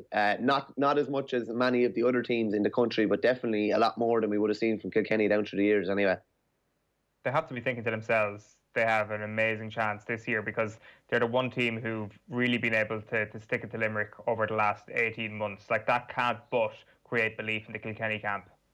Yeah, I'd imagine so. Funnily enough, Cork would be the other one that I would say have been able to stick it to Limerick. It's funny, as we're saying about the styles, Cork's style just does not seem to suit Limerick. I don't know if it's because of all the pace and all the kind of scoring forwards that they have, but similarly, Kilkenny probably it's difficult to say that they set a template, but the way they were able to outwork and outmuscle, which you couldn't believe yourself saying it, probably outmuscle Limerick, and particularly in the first half of last year's All-Ireland semi-final, that'll give them great hope. Even when Limerick won the All-Ireland the year before in 18, Kilkenny gave them an absolute cracker of a game down in Thurles in the quarter-final. So, yeah, they will definitely be thinking that, and you have to look at the Munster final and probably think that Limerick are probably going to win that. So if Kilkenny can win Sunday, they're only one step away from an All-Ireland final, and they'd be avoiding Limerick in a semi-final, which would be crucial. Yeah, if they like, some people would say like that, Kilkenny's best years, or Cody's best years, are going for the 5 in a row, or winning in 11 and 12, or winning in 14 and 15. I'd go back and say that like his two best performances, or two best results in recent years, and in the last 15 years even, were the 18 league final where they wiped the floor with Tipperary with a totally new team, and last year in the All-Ireland semi-final where they put it up to the best team in the country and they came out on the right side of it. So like, I think it's too easy to look back at Brian Cody's achievements and say, yeah, all these All-Ireland titles. I would actually say that last year's All-Ireland semi-final was probably the best performance that he got Kilkenny to deliver, and he'd be looking for a couple more of them. And if they were to play Limerick again, they'd quietly fancy their chances. They've obviously marked Limerick's card after last year, but that'd be an epic of a game if they got to meet again. So if Kilkenny can come through the front door, the possibility of meeting Limerick would not be to an All-Ireland final, which would be huge for them. Just to go back to something you said on Galway, obviously the Wexford game is an interesting one. You say people don't know how good Galway were or how bad Wexford were. I definitely think the tone in the aftermath of that game has been focused on how bad Wexford were. Do you think that Galway perhaps haven't got enough credit there? And have we seen new things over the course of that 70 minutes that suggest that Galway are going to get back to a proper All-Ireland contender this year? Yeah, it's the funny thing about Galway being a proper All-Ireland contender, I don't think they were ever not a proper All-Ireland contender. Like if you look at the Dublin game last year, they were apart from a couple of Chris Crummy goals up in Parnell Park, it was looking like they were going to be true to a Leinster final, and then all of a sudden results conspired against them, and Wexford and Kilkenny drew, and all of a sudden they were dumped out of the championship. And I don't think anybody could have seen that coming. Even without Joe Canning last year, they managed to go down to Kilkenny and go down to Nolan Park and beat Kilkenny, which was an absolutely huge result. And it looked like they were going to get a result against Dublin and they were going to go through. All of a sudden they were out. In 2017, they were All-Ireland champions. In 2018, they were Leinster champions, and they were beating All-Ireland finalists by a score. It was a 1-point hammering, fair enough, against Limerick, but they were still only beaten by a score in the All-Ireland final. So I don't think they've gone away. Largely the same personnel involved. The mainstays of the team, Gerard McInerney, Pádraig Mannion, Cathal Mannion, Joe Canning, they're all still there, and they've probably unearthed a couple more as well. Conor Whelan is becoming even more of a force of nature as time goes on. Brian Concannon, who had been delivering kind of bits and pieces, he looks like he's developed into a really, really good forward. He looks like he's bulked up an awful lot. Wexford couldn't handle him that night. Shane Cooney has come in from St. Thomas's. Éanna Murphy has come in goals. They've plenty of new faces, but still with all those experienced faces around the field as well. Fintan Burke is another one as well. A real kind of half-back in the style of Paddy Matt, a real powerful, bursting out with ball. So they've got plenty of new faces there mixed with the old. I don't think they were ever gone anywhere. And just the fact that even amidst all the turmoil with Micheál Donoghue leaving and Shane O'Neill coming in, they held on to Lucas Kersenstein, the S&C coach. So that's one of the big things. While styles of play will change, at least they were still doing the same strength and conditioning program under the eyes of probably one of the most coveted strength and conditioning professionals in the game. So I don't think they've gone anywhere. If they can win Leinster, obviously, on Sunday as well, they're only two wins away from winning the All-Ireland too. But they have a nice blend now. They have a nice blend of the old and the new. And they're definitely dangerous, and that's going to be an intriguing game Saturday evening. What's the truth about where Limerick are at the moment? Probably a good bit ahead of everybody else, I'd say, just because they seem to be able to deliver this unbelievably high level of performance despite weather conditions, despite everything, despite maybe not having, even against Clare, despite not having a game under their belt, they're still able to deliver this unbelievable performance. They're unbelievably versatile. You see Kyle Hayes going back, wing back the other day. Now, fair enough, he wasn't unbelievably influential against Tipperary, but the fact that they're able to move a centre forward to wing back and he's comfortable there, and that they're able to put Cian Lynch in centre forward and he's able to dictate the game. They're probably one of the great examples of being a sum of their parts. Everybody just fits in into their different roles, and the engine just keeps moving in perfect sync. And even a couple of new faces in the full back line don't really seem to have upset things at all, because all the parts are still the same around them. That's an interesting game in the sense that Waterford delivered a really good performance against Cork. Now, again, what sort of resistance did Cork put up that day in the Munster semi-final? But Waterford were brilliant. They have loads of new faces with Liam Cahill and Mikey Beavens on the line, and the likes of Callum Lyons and Conor Prunty in their team, and all their old faces as well, in Austin Gleeson, Jamie Byrne. They're all kind of back on form, even though they're missing Pádraig Matney. And that's a tough game for Waterford. I think as long as they're competitive and they deliver some sort of a performance, they'll be happy. I don't think they'll be expecting to win it. And with the way Limerick are playing at the moment, I'd say they are probably head and shoulders above everyone at the moment. But saying that, they were head and shoulders above everyone last year as well, and they were still caught. So there's still probably a bit of hope for everybody there. But they just look like they have a bench to come in that's just, I'd say, the envy of every team in the country. They've all these, basically, as Jim Gavin used to always say, they've all these finishers to come in, likes of David Dempsey, Conor Boylan, David Reedy. They have lads to come in all over the pitch, Seamus Flanagan as well. So they do look a step ahead of everyone, but there is that bit of caution, I'd say, that they were a step ahead last year of everyone, and they still managed to get caught too. All right, what about Davy and Wexford? Obviously, the drama of Davy against Brian Lowen, the story of that relationship is unbelievable. It's again, type of Hollywood scripting that if you read it, you'd be like, that's nonsense. And here they are pitted against each other in a very important match for both teams, because we're hearing that there's all sorts of county board issues in Clare, and what that next regime is actually going to look like, whether or not it's part of the old regime.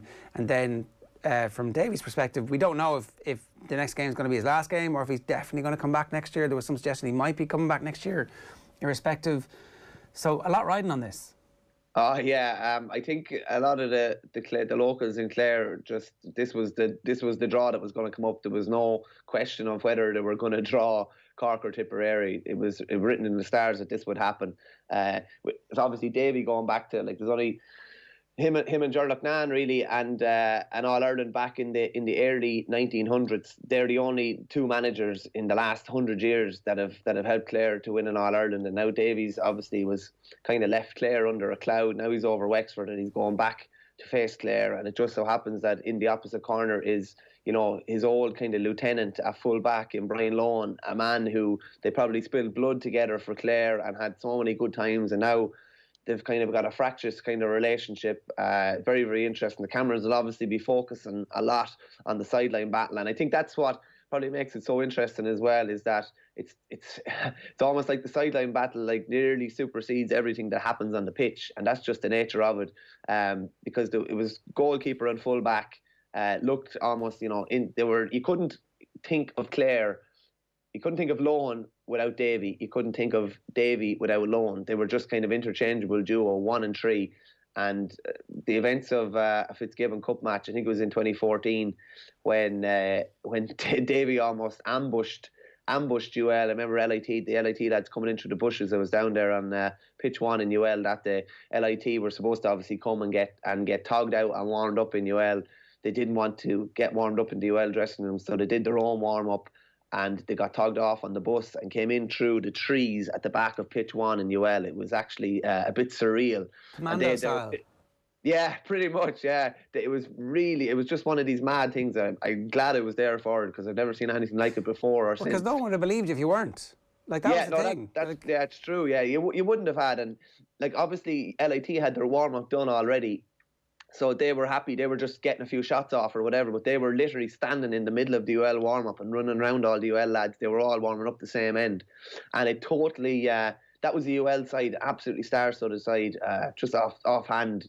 Podge Collins, Johnny Glynn, and loads more lads. And I think LIT were something like 7 or 8 to 1 to win that game, and ended up winning that game, coming over to UL. And it was just a really kind of a fractious game. Tensions were running really, really high.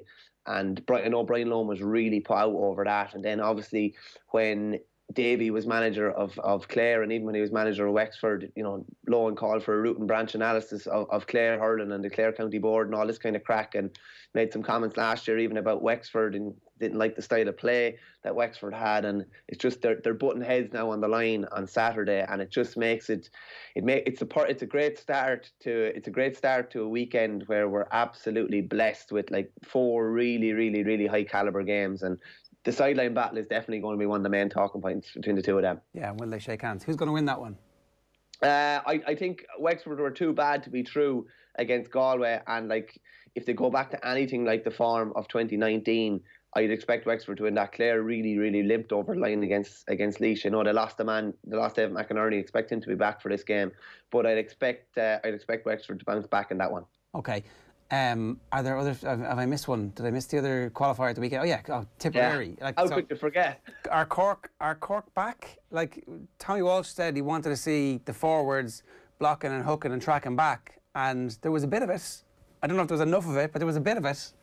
Yeah, no, definitely massive work rate up the other day. Even Luke Meade was only on the field 3 or 4 minutes at the start, and he'd already got a score and made a couple of big runs and got a couple of big blocks. Declan Dalton, who's more of an enforcer, I would say, at the edge of the square now, a full forward. He got a goal and a point, but he also got in some huge hits, held the ball up. I think they need more of that kind of play, maybe less of the silk and maybe more of the substance. And I think they have a better blend now. Dublin didn't offer much resistance to them now, in fairness. Cork imposed themselves on the game and were able to kind of have their way with Dublin. It's a totally different prospect at the weekend. And you don't know what you're going to get from Cork. Last year they were hammered by Tipperary in the first round. They come out and beat the All-Ireland champions convincingly in the Gaelic grounds, and they got a reaction. And then, a really, really poor performance against Clare and an awful second half against Kilkenny. So I'd be definitely a doubting Thomas when it comes to Cork. I'm going to have to see a couple of games back to back before I can believe in them really. And then on Tipperary, Liam Sheedy's 2 All-Ireland wins with Tipperary. In 2010 they came through the back door, having been bet 10 points by Cork.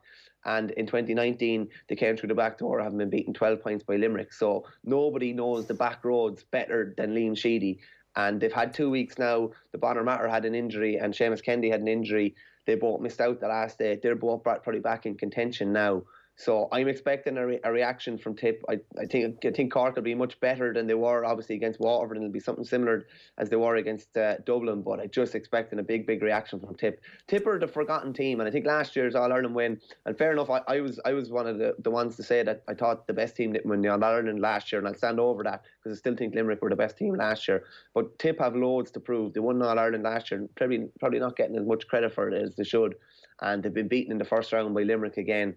They've too many good players not to bounce back, to be honest with you. And I'm expecting a couple of new faces in. Dan McCormack's hardly a new face, but I'd expect him to start, and I expect a lot more physicality from Tipperary than we got the last day. And just a quick one as well. Obviously, Owen's heartbroken over the Kerry footballers being out, but the Kerry hurlers are still flying high. Who would have ever thought that the Kerry hurlers would be in the championship longer than the Kerry footballers, and they have a chance to put one foot in the Joe McDonagh final when they play Antrim on Saturday. They'll actually go into it. It's probably flown under the radar, but Kerry will play in Leinster next year if they win the Joe McDonagh. So because of the lack of a round-robin series in Munster or Leinster this year. They can't play the bottom team in Munster if they do in the Joe McDonagh. So they go straight into the Leinster Championship next year. The Leinster Championship has 6 teams, and they have to beat Antrim at the weekend. They're making a 1,000-kilometre round trip up to Corrigan Park up in Belfast. So, Owen, I'm sure you and your Kerry brethren will be keeping fingers and toes crossed for the Kerry hurlers, and you're going to have to follow someone over the next couple of weeks. Absolutely. Like they hockeyed Westmeath a couple of weeks ago. It was brilliant results. I didn't realise that about the Leinster Championship, though, because that was always the caveat, you know, that they would win the Joe McDonagh Cup eventually, but they would have to play the bottom team in Munster because obviously they made that tweak with the new format. So it's just this year. They have to win it this year if they want to get into the Leinster Championship, whereas for 2022, it'll be into the Munster round robin or a playoff for that if they win the Joe McDonagh next year instead. Yeah, it would get very messy if they won the Joe McDonagh this year to be in Leinster, obviously, and there's no chance of getting into the Munster Championship until they were to get relegated from Leinster. But the winners of the Joe McDonagh this year, regardless of who it is, even if it's Antrim, they will be in the Leinster Championship next year. Of course, right. Kerry playing in Leinster is probably wouldn't be anything that new because they played in the round robin stages or the group stages in 2016 and 2017. But I just thought that was an interesting one. And they're making a 1,000-kilometre round trip up to Belfast, which is a fairly whopping journey too. Yeah, Fortress Corrigan Park. All the Kerry hurlers want is parity of esteem, so it's appropriate that they're going to Belfast at the weekend. One last question. Poor Eddie Brennan is trending on Twitter this morning. Is he going to be able to ride this out and be the Laois manager next year? Because he's done a fantastic job with the Laois hurlers, and certainly his credentials have been enhanced by his work there. So it'd be a shame for that relationship to go south. Yeah, he's done a brilliant job. And the one thing I will say about it is I don't think anybody could question his passion for Laois hurling and his passion for progress. And in fairness, after the game on Saturday, he kind of said, you know, that he was wondering about more funding and looking for some ways of getting Laois on parity. That's a man who wants to get Laois to the next level and has already brought them up massive strides. They could have taken a big scalp on Saturday, beating Clare. Obviously took a big scalp last year in Dublin. No more than anything, like someone else will be the story later on today, or someone else will be the story the day after. So from a Laois point of view, I think they'd be very, very foolish not to try and get him back. I know he was kind of 50-50 even before the last couple of days after the game on Saturday, but I think they'd be foolish not to hold on to him. He's introduced an awful lot of new faces and managed to keep them really, really competitive. And as I said, with a big championship win last year, like if you're looking back at the history of Laois hurling in 100 years, they'll probably still be talking about that win over Dublin in O'Moore Park. So I think they'd be very, very foolish not to do everything they can to hold on to him. Yeah, and I'd say loads of counties would like that passion as the leader of their hurling setup and team, and just to set the agenda for them. So if not Laois, then I've no doubt somewhere else as well. Good stuff, Michael. Thanks a million. Enjoy the weekend. Cheers, man. Thanks a million. This might be the greatest weekend of hurling of all time. I'm not sure. I can't remember everything being as good as this. I would still take semi-finals weekend with full crowd, but I see what you're saying, fixtures-wise and all that. It's rare that you would actually have 4 amazing fixtures on at once. But I actually think that semi-finals weekend in the hurling is the best weekend in the Irish sporting calendar at the moment, never mind anything else. But this might actually trump it. Look at the fixtures. Cork and Kerry, straight knockout. Davy versus Lowen, straight knockout. So much riding on the line. And then the greatest team, perhaps, Kieran Carey saying that they could go on and be the Dubs in the form of Limerick. So I think there's plenty there. Right. OK. The 2020 All-Ireland Football Senior Championships are underway with a bang.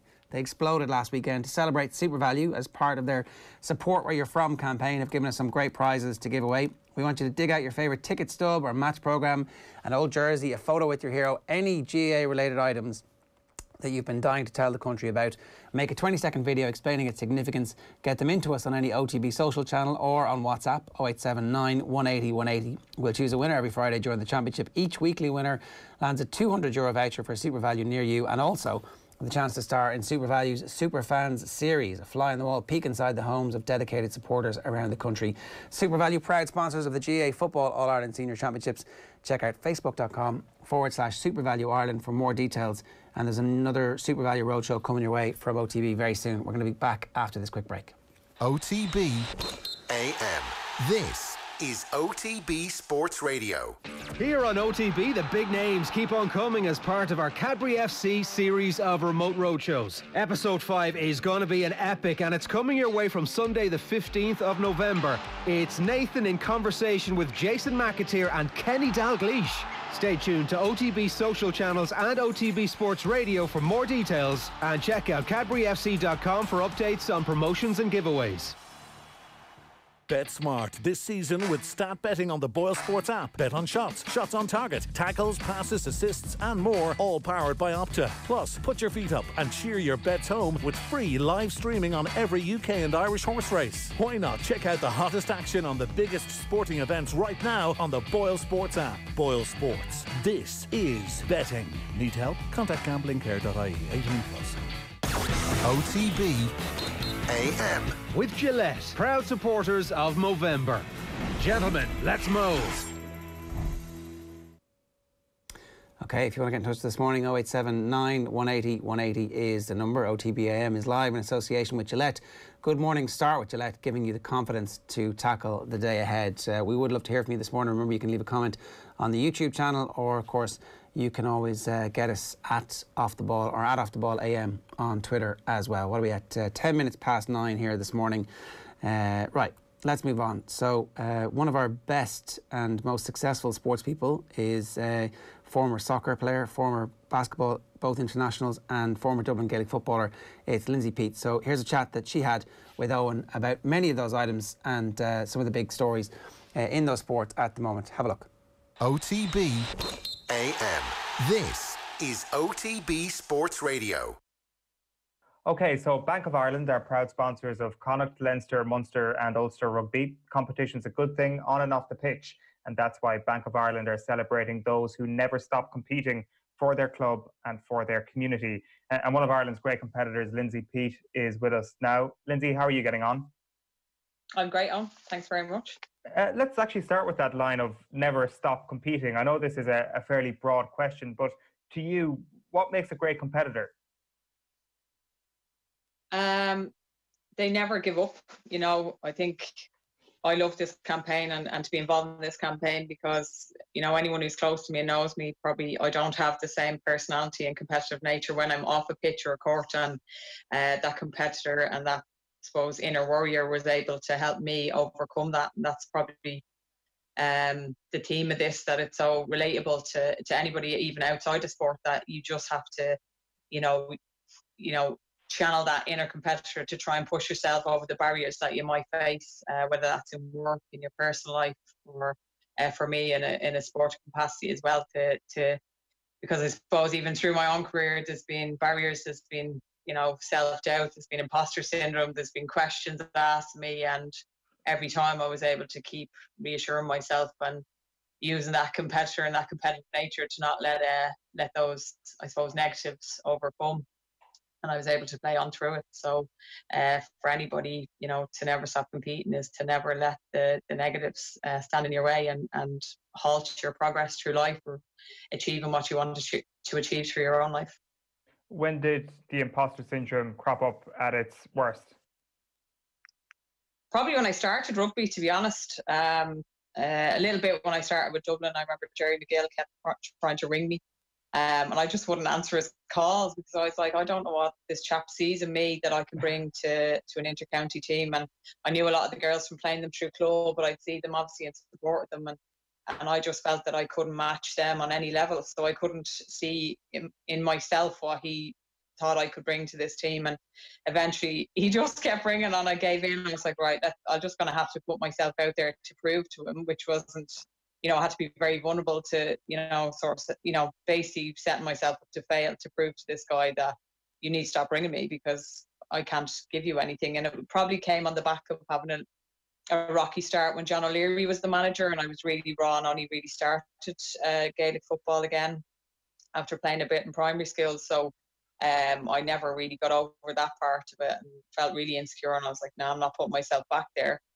And lo and behold, then I get to play in my first year in All-Ireland final, and then ended up winning one in 2010 and continued on in through 2014. And then it really cropped up again whatever about knowing the girls when I was in GAA and knowing people who had my back. Now I was in a totally different world with rugby. Like, I'd only really had max 8 games with club. If even, I'd only started during the summer. I hadn't even played with Leinster at that stage, and I went straight to international in the Stoop against England, of all teams, you know, and I didn't even know some of the girls to say hello to. You know, I'd never seen them before, and now I'm in this jersey, and I felt so insecure, and I was like, I'm so embarrassed to even be here among these very talented people. And again, you didn't want to let them down. You didn't want to let anybody down. So yeah, it was, you know, imposter syndrome has come up a lot of the time, and it still will crop its head up to, because you're looking at yourself asking, are you going to meet these expectations that your teammates or the coaching staff, or like Leinster, you know, even when I started there, or when we went to Twickenham last year, when I was, you know, Ben gave me the nod of being co-captain along with Michelle Claffey and you know, alongside our captain Senna Nyaku as well. You're like, oh God, how can I even be in the shoes of these great players beside me and try and lead by example with a team of players who, some of which are more skillful than me and could offer a little bit more. So you're always questioning yourself, because you never want to let anybody down. So you just try and not overthink, reassure yourself, and keep telling yourself, well, they see something in me that I can obviously bring to this team, and just be yourself. You know, I can only be myself. They've seen something in me, even if I don't see it. You know, just do what you do. So you were feeling a little bit of the imposter syndrome as recently as last year?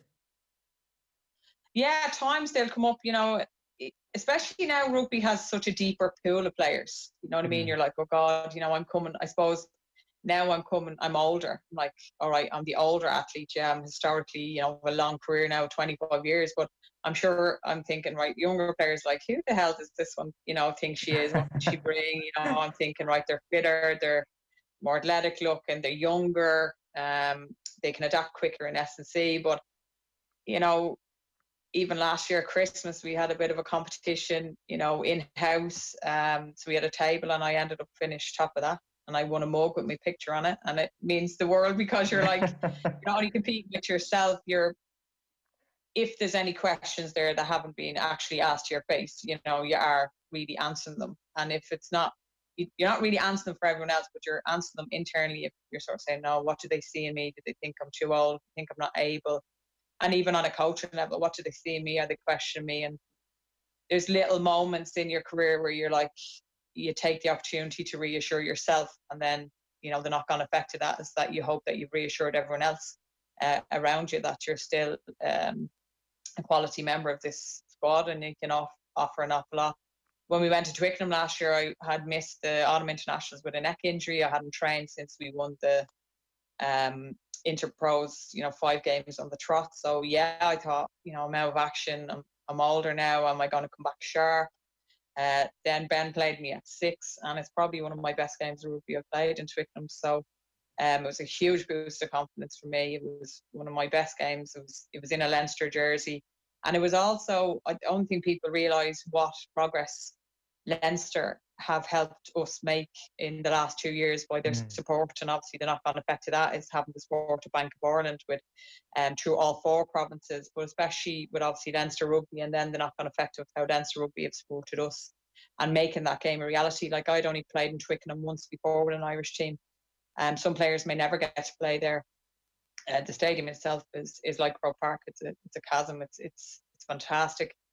So to make that game against Harlequins happen, to have it, you know, on YouTube, and to be professional and see exactly like the lads do. Some players would never experience that. So a huge thank you to Leinster and to Bank of Ireland, because without their support, we can't continue to progress. You know, we can't continue to progress individually and collectively. And so yeah, that's probably one of the pinnacles of my career, and one of my most enjoyable games in rugby and in a Leinster jersey. What you've been saying there, I think it really underlines just how important internal competition is, as much as the competition against your opposite number on a big match day in the Six Nations or whatever it may be. How much do you often have to, I guess, hype that up a little bit, or even make it a little bit bigger in your head than sometimes it really is, to get the most out of you? And I'm just talking about you personally. I'm sure everybody has their own little psychological ways of getting the best out of themselves. Oh, listen, I look at the qualities of say, whoever's going against, loose head. But I don't even look at I don't want to, when we get our programme out, say, for front row, I don't want to be the best front row. I want to compete with the back rows. That's what I do. You're always trying to bring the bar up so much, and you don't want to be just safe. Like, I don't think, for me, and it's hard because you're coming out of your comfort zone to really test yourself, and you're really setting yourself up to fail, and it's happened. And until you fail, really, you don't know what it takes to really succeed. And I know that's confusing possibly or a cliche, but you have to feel the emotion of failing in order to really reap the rewards of the emotion of succeeding. And as I said, like, even building up to the 2017 World Cup, and ever since that, I don't want to, as I said, just be comfortable within the margins that they've given us for whatever international back row or front row should be. I want to be trying to emulate whatever the international back rows are, to always be ahead of the game. So you'll always be looking at what it takes on a just basic level to be able to compete, and then you want to surpass that, and you always want to try, because if you're safe, you don't bring out the internal competitor. How could it come out? Because you're not really competing anything, you're just safe. You're really nice and comfortable and someone's giving you a hug, but you really want to push out the boundaries, push out the standards, and that not only has a knock-on effect on you, but as a collective. And you would hope that would motivate not only yourself, but others to raise their bar as well. And then, as I said, you're now not just all simmering in a safe zone, you're now outside of your comfort zone, really starting to push the boundaries and improve. As I said, I don't want to just truck the ball up and get gain line carries, yes, but I want to be out in the loose as well, trying to do a loop, run an A-box, run a flat line, be out on the wing, trying to, mismatch a winger. You want to put yourselves in that position. Not silly, you have to do your job as well, but you always want to be, you don't want to be pigeonholed. You want to always be trying to be better. And as I said, I've been able to do that through sport, not necessarily always through my life in work, or I'd be very probably insecure, and I never put myself outside that. And it's only now in later life, as I suppose looking at the end of my career, trying to get ready for maybe, post, retirement, to make sure that I have those tools that I can bring into my own life to remind me to never stop competing, because I think that's when, I really feel that that warrior has maybe left me, or, so you always have to channel that. So as much as, I'm part of the campaign on a sporting level, I've been able to bring it into my personal life as well, because they have provided barriers, and it's been sport and the internal competition that reminds me to just keep on going and not let those barriers stand in my way. And has that worked? Has the psychological lessons you've learned from sport helped you on a professional, on a personal level? Absolutely. It's hard. Sometimes your back's against the wall, and no more than in sport, I have to remember, what did I do? What did I do when Jerry McGill kept ringing me? What did I do when I was in the stoop and I'm in the back row and I haven't got one clue of what, the rules of rugby are, or the laws of rugby are, and I have to reassure myself that I'm here for something, and I can only control the controllables. I can only be myself, that someone has got me here, or if I'm in an interview for work, that I display all the good qualities and make sure I can action them in an interview to prove that I'm worth taking the chance on, and that I'll work hard, and I'll push myself, and I'll better myself to make sure I'm the best version of myself to add to this company or this team, or especially add to myself. That's the big thing with this never stop competing, that you have to put yourself outside of your comfort zone to better yourself, and to remind yourself that you're more than capable of taking on these challenges. So it's hard, as I said, it's really hard. I've had to remind myself, I've had to take a deep breath and sometimes say, right, this interview for now isn't meant for me. What can I do if I do fail? Get feedback, be vulnerable, look at the qualities that I might need to improve on, and how am I going to improve on them. So as I said, it's an old head now that's gone through a lot of times where, I have had setbacks, I have had failure, and I've had to be vulnerable. I've had to look in the mirror. I've had to look at myself and strip myself back, and then try and build myself up to be a better version of myself. It sounds like you're speaking so well about how ready you are for a post-playing life. Do you ever feel that sometimes people are pushing you in that direction, saying, right, time is getting on now at this point, it's only a matter of time before you'll be focusing on things that won't involve talking out for Ireland, for example? Do you feel that pressure at all? A little bit, right. But like last week when we played Italy, what a way to prove, age is only a number. I turn 40 tomorrow. Happy early birthday.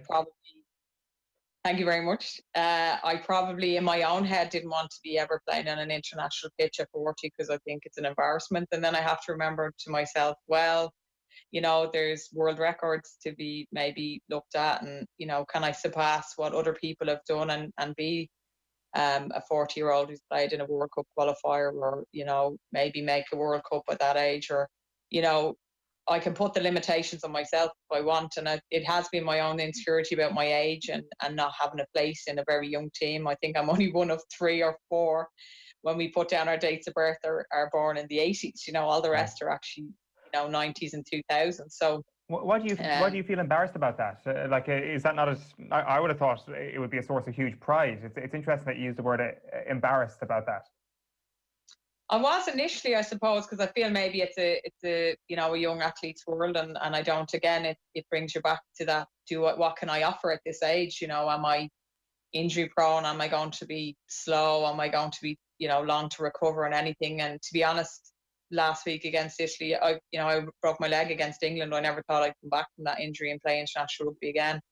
And all of the feedback I got was, so the fitness levels of the team, and especially, as I said, at 39, and I think, if I'm not mistaken, I'm the oldest person to have scored in a Six Nations. So I now hold, I think, a new title. So it's those reminders. It's the reminders of those, overcoming those challenges where you remind yourself. I have to say to myself, Lindsay, no, never stop competing. Don't stop competing, because you still have so much more to give. And until there's a time where really you feel you've done enough, or you don't want to give it anymore, then it's on your terms. So I said the try last week and the assist with Claire Malloy and a really good team try, I was a huge part of that. I really enjoyed it. It does take me a little bit longer to recover than some of the others, but I also am very mindful of what I need to make sure I'm ready to go again. So no, the embarrassment initially is it is one of a huge pride, you're right, but again, it comes back to the campaign and where we probably throw our insecurity and our perceptions of what other people might think on ourselves. And that's what probably a lot of the time with the embarrassment, saying, oh God, imagine what people think as a 40-year-old. Whereas it is a reminder that I still have lots to give. I still get huge enjoyment for competing. And as I said, that competitor coming out and always wanting to be better. And until that goes, really, I still have a huge place and a lot to give in the sporting world, I would hope. And I do have a sense of huge pride, and I just have to, as I said, when the competitiveness, if someone else questioned me to my face, I know the competitive come out, and all I want to do is prove them wrong. So that's where the never stop competing comes out, that inner competitive warrior comes out and says, no, I'll prove you wrong. And that's what has thankfully helped me over my 25 years, through 4 different sports, through probably a lot of people having questions, or a lot of time I have to prove myself. It has come back to, I'll prove you wrong, and that, competitive nature coming in and making sure that I didn't let anything stop me. You mentioned playing in the front row, you mentioned playing in the back row. Does the assist against Italy not mean you're a wing candidate immediately? Listen, you and me on are the same opinion. I think that's my next centre. Maybe I work my way out, back row to centre to wing. So that's the hope. Listen, as I said, I never stop trying to beat the boundaries or the barriers that are put up. So you never know. I might be out in the wing soon. Can we talk about that injury? Because you mentioned the horrible injury at the start of the year. What exactly happened? What was the prognosis? And how touch and go would it be for you back then to have actually played a game this year? So I broke the fibula against England. I went in for surgery. So that was on the Sunday, and I went in for surgery with Johnny McKenna on the Monday in Santry. Got a plate in, and I got a tight rope for my syndesmosis ligament. So all was good, but like anything, when you go under surgery and you get it in, it's how the body recovers. COVID was a blessing in the sense that, ironically, I told Adam Briggs in a text that I'd be ready to go for Italy. And he was like, yeah, you just recover and get yourself back on your feet. And what did I do? But thankfully got to play against Italy last week. So COVID was a blessing in the sense that, the matches were off and I didn't miss any. However, then I didn't have any access to any hands-on physio, any soft tissue. I did get equipment from the RFU. So thankfully I was able to continue in that sense with my rehab. But when you've no physio directing that rehab, I had a bit of a setback probably halfway through. So actually up until camps went back for us with Ireland, it was probably touch and go whether I was able to, the leg wasn't taking the load, so it kept swelling on me. So anytime I had any long distance runs, it just wasn't controlling the swelling, and that was a huge issue I had post-surgery. So as much as lockdown was a blessing, and we had a 4-year-old that we had to like keep running, getting out and walking. So it was very hard to stay still and try and manage that swelling. So yeah, we just turned a corner. Thankfully, at one stage, got a bit of needling finally when lockdown was over. Tried to release a couple of stuff, got some hands-on tissue work, lots of work with John Montgomery, the physio with the RFU, and thankfully we turned a corner. But as I said, with any big injury like that, with a break, you just never know how the body's going to react. Thankfully, that was my only major injury other than a bulging disc in the neck. I haven't broken any bones, touch wood. Right. Hopefully there'll be no more. But and yeah, age comes into that as well with just how the body will recover. So it was touch and go for a long time. I didn't know whether I'd get back on a pitch, but thankfully I'm here with positive news. How big is that worry then before you turn that corner, before the needling starts? And I guess, as you say, you had a few setbacks. Do you start to get a little bit existential about your rugby career during those worrying days? Yeah, because I'll always have that, what sport has brought me, through the philosophy of never stop competing, where it's gotten me, the place I've got to see, the players I've got to play with, the awards, the jerseys I've got to wear, like that resonates. The message through this campaign resonates through my life story, thankfully, and it really has an emotional connection with that, because that's gotten me to where it is. But for the thought of taking sport away and having that resilience probably taken away from me, and having to readjust how I approach things in life and how they'll affect me was tough. And I was trying to think to myself, my God. And, during lockdown, I was able to nearly change how I trained, but I knew everyone else is in the same boat. But if the fact the girls got on the pitch before I did, I think, anyone who knows rehab, it's a dark place, and you really question yourself. You're on your own. You don't have that support network, and that really where the competitive streak, you need to find ways to get it going again. So even like I had my son on my back trying to do press ups, or I had I was trying to think of ways where, right, okay, the leg's not working, but can I really increase my gun game? Could I, reduce my body fat? And what can I work on the controllables that will get me through this lockdown, and that when I do get back on this pitch,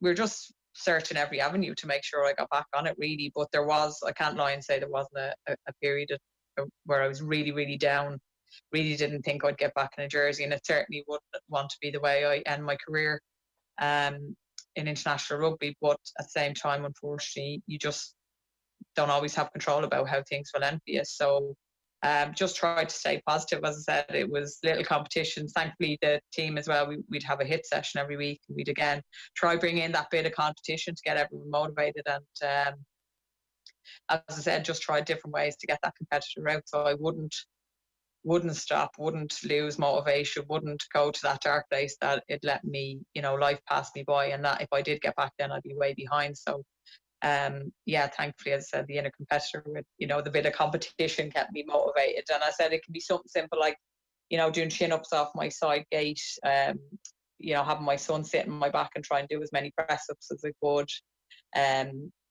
squatting with him, wall walks out the back, loads of things. I'm sure if the neighbours looked into the back, they were thinking I was cracked. But it's those little snippets that you remind yourself, when you've been here before, like what can you look back on your sporting career and use the different areas of happiness that you would have brought that competition through, and just engage in them and get yourself through it.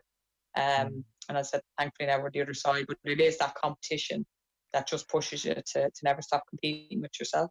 Does that help with the imposter syndrome aspect that we spoke about at the top here then? The fact that you've managed to get through this massive hurdle late in your career.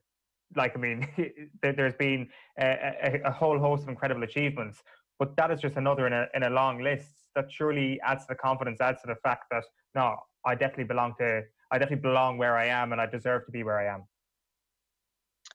Yes, it does. But like, as I said, I'm sure everyone in life, I'm sure maybe talking to you, you can look at life, everyone will possibly connect with the imposter syndrome, whether they're going for a job they feel they're not, fully qualified for, or that they can't do, like, or do people really know who I am, or do they trust I fully am who I am? And it takes a long time to get there. And as I said, it's your own insecurities that you're projecting on other people, even though that they mightn't even think that. So, it's little milestones, especially, as I said, for me, I suppose getting older, and as the pool of players deepens, there's more competition, and there's times where I'm like, oh God, I'm not a rugby player, or I'm so much, especially now, like, you players coming in, if you look at the likes of Enya Breen and Bevan Parsons, who are probably playing rugby from a young age, so their skill set is a lot more, it's so much deeper than mine. So I'm still obviously having to reignite and sharpen those skill levels when I come back in, whereas they're a lot more natural with them.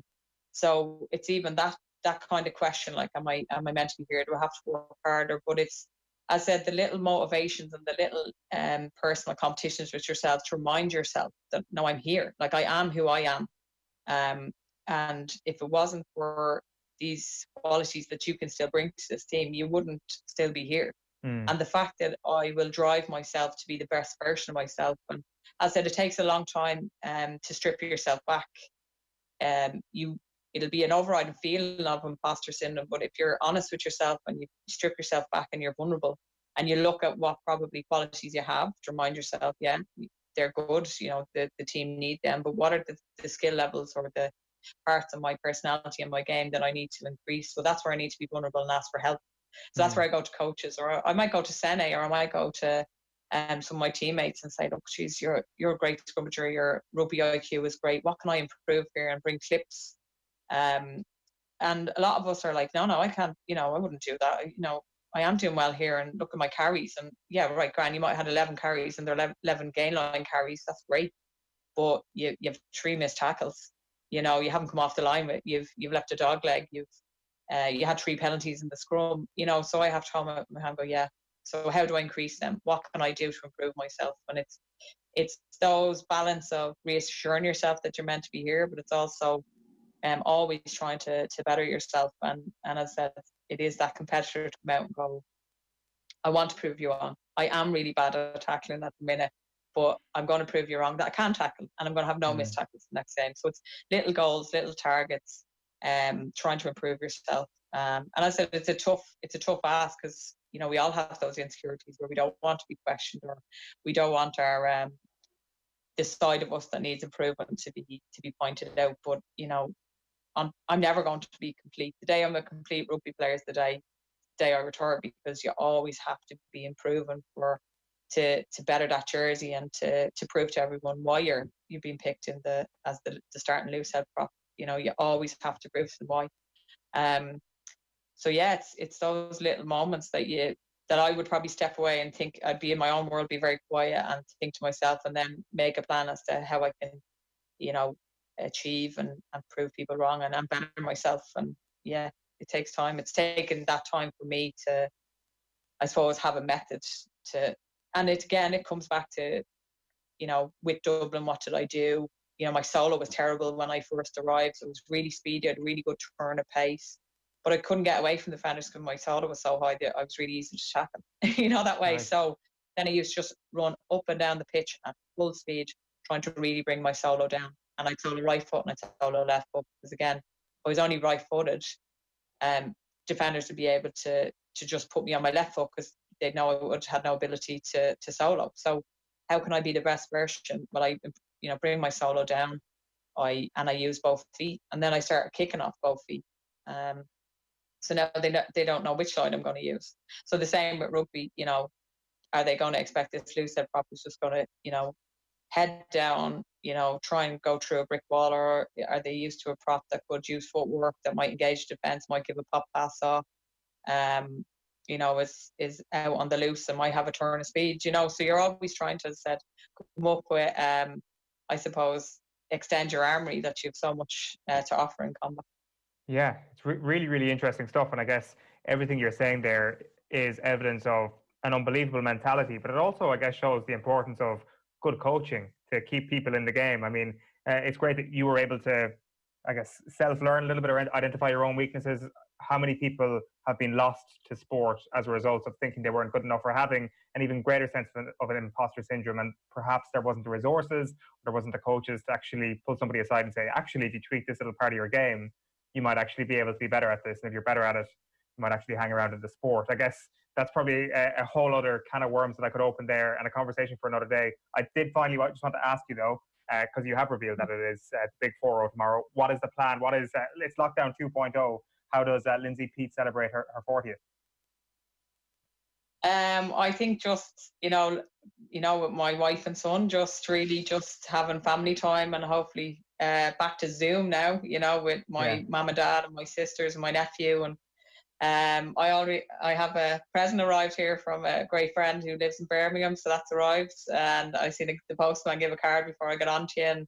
And so to be honest, just take stock of everything I've done, all the achievements, all the great people I have in my life, and as I said, that comes through. Like, I wouldn't be sitting here talking to you today if it wasn't the great people in my life that support. That includes coach, and that includes club. That it really has a big shout out to Leinster Rugby and to Bank of Ireland, who are huge supporters of rugby in Ireland and women's rugby. And we didn't even get to touch on, I suppose, other barriers of being girls trying to fight for stand up and get people to take notice of us. So there's loads of things, and as I said, tomorrow will just be a celebration of life and being happy and healthy, and still being on a rugby pitch and involved in a very happy place that I am. So that'll be that. 100%, and we must catch up again about and talk about all the things that you mentioned there. Just a reminder that Bank of Ireland are proud supporters of rugby in Ireland. As sponsors of the 4 competing provinces of Connacht, Leinster, Munster and Ulster, they are celebrating those who never stop competing on and off the pitch. Lindsay, it's great to see you back out on the pitch. Congratulations on your comeback, and enjoy the birthday tomorrow. Thanks a million. OTB AM. Great stuff there from Lindsay Peat, always a fascinating interview, and that is almost our lot from OTB AM this morning. I just want to remind you about our Cadbury FC series of remote roadshows now. So we've had a couple of in-depth chats so far with the likes of Gary Neville, Teddy Sheringham, Packy Bonner, Shay Given, Sol Campbell, Ian Wright, Glenn Hoddle and Harry Redknapp. It has been quite a list so far. And next up, we have Jason McAteer and Kenny Dalglish, and that's coming your way from Sunday the 15th of November. Stay tuned to OTB Sports social channels for more details, and go to otbsports.com to check out those previous remote roadshows. It is all with thanks to Cadbury FC. Check out cadburyfc.com for updates on promotions and giveaways. Now, coming up on OTB Sports Radio today, we have OTB Gold from 1 o'clock, which is on the life and times of the boxer Johnny Kilban. At 3 o'clock then, Dadcast is live, and from 4 we revisit one of our Mount Rushmore conversations. Tyrone is on the agenda at 4. At 5 o'clock then, we are live with the ball game, and at 6 p.m. it is OTB Gold in the company of Barry Ryan, author of the brilliant cycling book The Ascent. Off the Ball as ever is live on air and online from 7 o'clock tonight. OTB AM back with you tomorrow from 7:30 in the morning, and you can listen on the OTB Sports app or subscribe to the OTB AM podcast wherever you get your pods. We'll chat to you tomorrow morning. Bye-bye for now. Brilliant. Yeah. What a great game. 2012, the last time Cork beat Kerry in the championship. Yeah, that's obviously number one sport in Cork, obviously hurling and football. So, geez, that's a long time. But hopefully for that team now and for that group, it's a big monkey off their back, and they can kick on, Few things to talk to you about. Let's start with La Rochelle, because things are going very well. So 6th game out of 7 won against Claremont over the weekend, 19 points to 10. Claremont go to 2nd. La Rochelle top of the top 14, 7 games in. Is this the first time you've been top? Yeah. That must feel nice. Did you give yourself a satisfied cup of tea and a bar of chocolate when you get home? You know me well from off air, don't you? Yes. What did I have? I had a good cup of tea, and a whisper. Yeah, it was great. A good day. But yeah, things are going well, and it's important you acknowledge that too, because we will hit rocky patches. That's no doubt. That'll happen in this marathon season of ours. But as you say, 6 out of 7. It's I suppose the most pleasing part from the staff's point of view is that you're seeing transfer from what you're doing during the week, and you're putting it out on match night. So we seem to have a great habit of starting games really well, but then really knocking off in second halves. But it's good that we're able to put away teams in the first half, so we have plenty to work on. But at this stage, it's why you love the game that you're involved in, and things are going well. And what are the big things you're trying to do with La Rochelle? Oh, I suppose we're trying to create an identity. We're trying to understand who we are and what we stand for and how we want to play the game. And I think you have to have a few game plans within the game plan, if you understand me. So depending on conditions, depending on opposition, depending on, I suppose, the framework you give players, you're hoping they're able to pull the trigger on a few options when they go into the heat of battle. But yeah, it's been really interesting, Joe. I suppose it reminds me of Munster maybe 20 years ago with fantastic supporters. But last night it was the first time ever playing in wheat cloth, they call it over here. So there's no one in the ground, and it must be really hard being a player. There's obviously no emotional energy. In fact, that it's like a heated training session in that regard. So in terms of feeding off stuff, it's going to be a challenge for all of us about how we're going to, I suppose, create the process for the week on game night especially. But that comes down to mindset too, which is a good challenge for us as a coaching group. And Ronan, when you talk there about game plans and then even options and other game plans within the game plan, of course you're going to fit a game plan to suit the players you have. But equally, I know you're a student of the game and you're watching other coaches and how they've gone about their business. Are there certain coaches that you find yourself borrowing from more than others? Who might they be? Well, I would obviously, as you're well aware, the Crusaders has left a big impression on me, so I wouldn't be straying too far from that, but it would be wholly, I suppose, inaccurate to try and implement what they are doing. But a lot of my ideas would come from there. But I think the great thing about spending time with a lot of good players and a lot of good coaches is that it essentially comes back down to doing the simple things well. That sounds like the greatest, probably, understatement of all time, but I genuinely believe that, and it is with the ball, it's all about, I suppose, your carry intent and seeing can you see space, and without the ball, it's basically how much pressure you can put on the opposition. My sense of building an identity is that at Munster in your playing days, that was almost, obvious to everybody. You were so many locals and a bit of sprinkling of stardust, and the identity was probably fairly obvious to you, whether you were conscious or not of it as a group of players. It strikes me from afar, top 14, teams like La Rochelle, there is more of a mercenary aspect to it, more of a, mercenary is unfair, more of a professional, I don't know how many players are from La Rochelle. So in terms of creating an identity that's really going to work for the players the way Munster worked for ye, do you hand that over to them and get them to break off into little groups and come up with stuff, or do you set it out for them and try and sell it to them? No, I think the vision would be my responsibility. Right.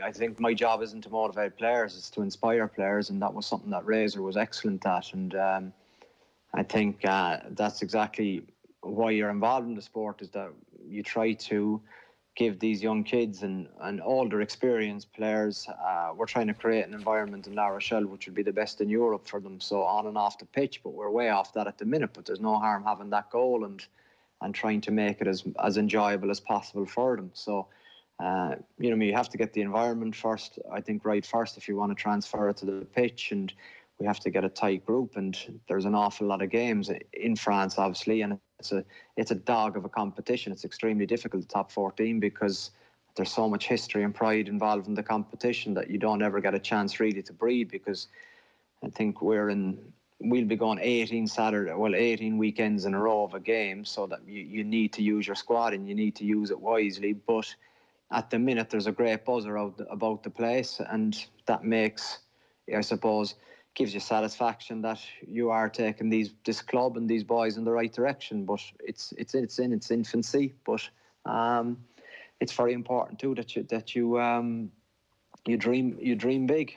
We had you on with Brian O'Driscoll sometime during lockdown. It's hard to know what month at this stage. That time was strange. But it's still all lockdown. Yeah, Months well, don't matter. It's a bit like that. It's great to have the sport back. But I remember you talking about, you're dealing with a squad, and that very much includes those players who are not playing very often and aren't happy. And you weren't sure how do you were almost musing out loud and chatting with Brian that day on the show. How do you deal with them? Do you put the arm around them? Do you ignore them? Do you cut them? Do you try and win them over? Have you fallen on an approach that works for you? Yeah, no, I think, well, obviously if you ignore them and you cut them, you're cutting yourself. So it would be a ludicrous thing to do. I think before that, you probably have to look at your recruitment too and how you get that right and how important it is, because the club game is very different to the international game, where you have a budget and you have X amount to spend and you need to spend it wisely. But I think it's very important that you set out your principles at the start of the season about, you can't say that you genuinely need everyone if you don't use them. So the proof is in your utilisation of the squad. So what happened brilliantly last weekend was the fact we went to Po, and I think we made 6 changes and we won the game, but it didn't matter who was playing it. What matters is who's in the jersey. So that's kind of an ethos we're trying to create, and it is important because it's very hard to say to a player that, I need you and depend you, without actually playing them on the pitch. They're not robots. They have emotions that need to be really cared about. And I think as long as you're honest, and as long as they understand what you're trying to achieve with the group, hopefully there will be an understanding. They may disagree and dislike it, but I think ultimately they will respect it. We're only 7 games in. I'm sure you're as conscious of that as anybody. What are realistic expectations then, season's end, for La Rochelle? I wouldn't even think like that, Joe. It's, as you know, I'm ambitious, and you want to, try and win every competition you enter, obviously. But I think the most important thing for us is that we continue to get better, and we have gotten better. But there's a lot of, I suppose, potential there to get better. But I think it would be a serious mistake to look at next May with COVID, with the potential, or with the obvious changes in the planning and the schedule, daily, weekly. I suppose the new norm now is your capability to adapt, and we see the group seems to be adapting well. So it's little mini blocks of games, but I think the most important thing is our boys enjoying it. If boys enjoy it, it doesn't feel like work. Yeah. Have you still been largely COVID free? We have players-wise, a few of the administration staff and 1 or 2 academy players have got it. But it's I suppose the protocol is rigorous. So you're very much, there's a responsibility to obviously not to mix with people. It's very hard to control that, but I think a lot of people appreciate that we have momentum, and we'll be a little bit of shooting ourselves in the foot if we were to bring the house down in terms of not adhering to those guidelines we've been given. Very good. Well, keep it going. We haven't talked to you since Stade de France, Ireland well beaten in the end. What did you make of the game? It was cagey for a while, I felt, and then as we spoke about, I think the form of Dupont and Vakhtakawa, obviously I think Ntamack brought his game to a new level that night, and I thought it was a 28-13 with 30 minutes to go that France could win by 31 points, which, the French team, when they have their tails up, they can do that to teams. But credit to Ireland, and credit to Robbie Henshaw, a moment of individual brilliance brought Ireland back into the game. And I subsequently obviously read a lot of articles and listened to a few discussions that it was a lot of errors caused by Ireland, I think, in terms of their execution. They were very disappointed, but I think France for me on the night were the better team, and probably comfortably the better team. And what did you make of the Ireland performance? I thought it was mixed. I think there was some areas, I suppose, their capacity to get themselves back into the game. I think one area that potentially they may look at would be probably the ball carrying threats. It looked as a watching it on the couch that I didn't really know in the blue jersey who was about to carry. It seemed that their deception around the carrier was a little bit more varied than Ireland. I think it was. Obviously, Ireland have a big emphasis on they're ruthless about how they play. I suppose their maps and their strategy, but France looked more dangerous in broken play, and maybe that's just down to individuals. But I think it was. This team, the Irish team, have got to a stage where they will be very disappointed with the way they, not very disappointed, but disappointed with the way they played inside the France because of the standards they've set for themselves. But then you also, I suppose, hear to what the players are saying and the staff are saying. It's a different team than 2018, and a lot of guys have moved on, and it's a new era, and it is a new team. But I suppose where France looked to, they just looked a little bit more dangerous with the ball, is what I'm trying to say, Joe. Yeah. Sorry. No, you've made perfect sense there. And like, it's what Ireland are aspiring to do under Mike Catt and Andy Farrell now. More deception, to be more dangerous in broken play, to get away from that predictable word that was thrown at them. Because if you take away, and I know it's a big enough if, but if you take away for a moment the Robbie Henshaw try and the Stockdale try, moments of individual brilliance, and that's great, and you'll always need that to win. But I'm kind of looking at the team wondering, well, what's the kind of method as a team? How are they hurting the opposition, routinely across the 80 minutes? And I don't know, like, Jesus, greater rugby minds than me are saying they're not seeing much of a pattern there, or not seeing much to get too excited about there. No, I just think you saw the difference between Italy and France in terms of, I thought we saw definite shape and promise against Italy. There's no doubt about that. We used every blade of grass in the Aviva, and we stretched them from, and you say, well, that's easy against Italy, but it's very, very hard to do that against France. So you probably, hopefully against Wales, you get to see the middle ground about where this team is. I think there's definite emphasis on keeping the ball alive in the tackle, playing it out of the tackle. I think there's more of a focus on the offload, and I think there's a less of a focus on Nine's kicking game. But is it hurting the opposition is the question? Like, it all sounds great, it sounds great. It didn't in that game because, physically France have an awful lot of big, powerful men that are in form, and they're like, an example would be Greg Aldred, I think he's had 3 man of the matches in the Six Nations. They've Dupont, they've Entamac, and they've Vatakawa, and they've probably had, they've a bundle of riches at hooker, and they've Bernard Leroux in the second row. They've a lot of competitive players, but they have weaknesses too in their team, and it was probably, I suppose, a frustration of Andy Farrell's in the fact that he felt that Ireland released the pressure valve in France because they didn't put them through more phases and to tire them out as much as they can. But your point is valid in the fact that the opposition didn't. It looked at times, and that happens when you don't win collisions, that Ireland's attack wasn't as sharp as the French attack. I'm almost reluctant to bring him up because I feel the fella has had more than enough scrutiny. But just give us a brief word on Jacob Stockdale.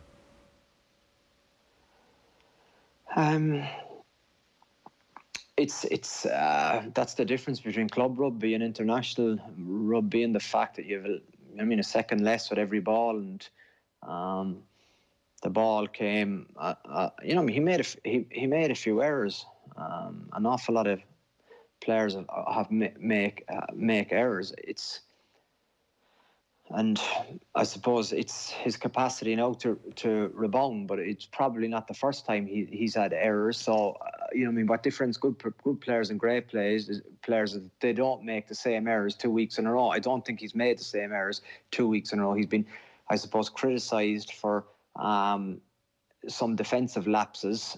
I think Jacob Stockdale is 21, is he? Or 22? Or is he 23 at this stage? He's getting on 23, okay. Touching 24. Like, that was his 30th cap. He feels like a rookie, but he's not a rookie. International rugby probably 3 years. Okay. Yeah.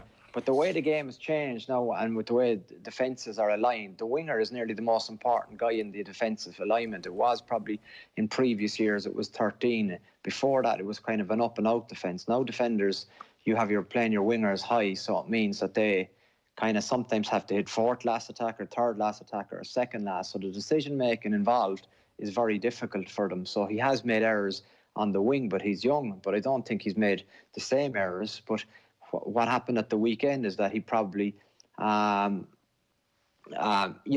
ball is probably a new aspect to him at 15, and pushing the ball through along the floor on a wet night in Paris was new to him as well, and he made errors. So it's very difficult to be able to play 15 on a level at test level. So I think for him, he needs to, if he gets the opportunity, he needs to. I think you can say, because I read his article, I thought it was a good mindset he had in the fact that against New Zealand, Kieran Reid knocked on his chip, and remember, I think that was probably, it would have been nearly game setting, or not, it would have been a huge turning point. Yeah. In the New Zealand game. In the Aviva, but then consequently later in the game he did the same. Well, it wasn't the same chip, but he executed the same skill and a perfect rebound, and he scores and he wins the game for Ireland. Yeah. I'm detecting you think it's too early to give up on this guy. There's too much talent there.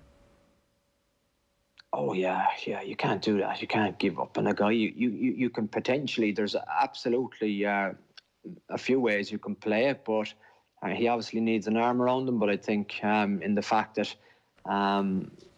it wouldn't be either way. You can leave him out against Wales, and it's not the end of the road for him by any means. There's there's a way of doing this, but it needs to be obviously. And Andy Farrell will have a great human side to him that he probably needs to understand that.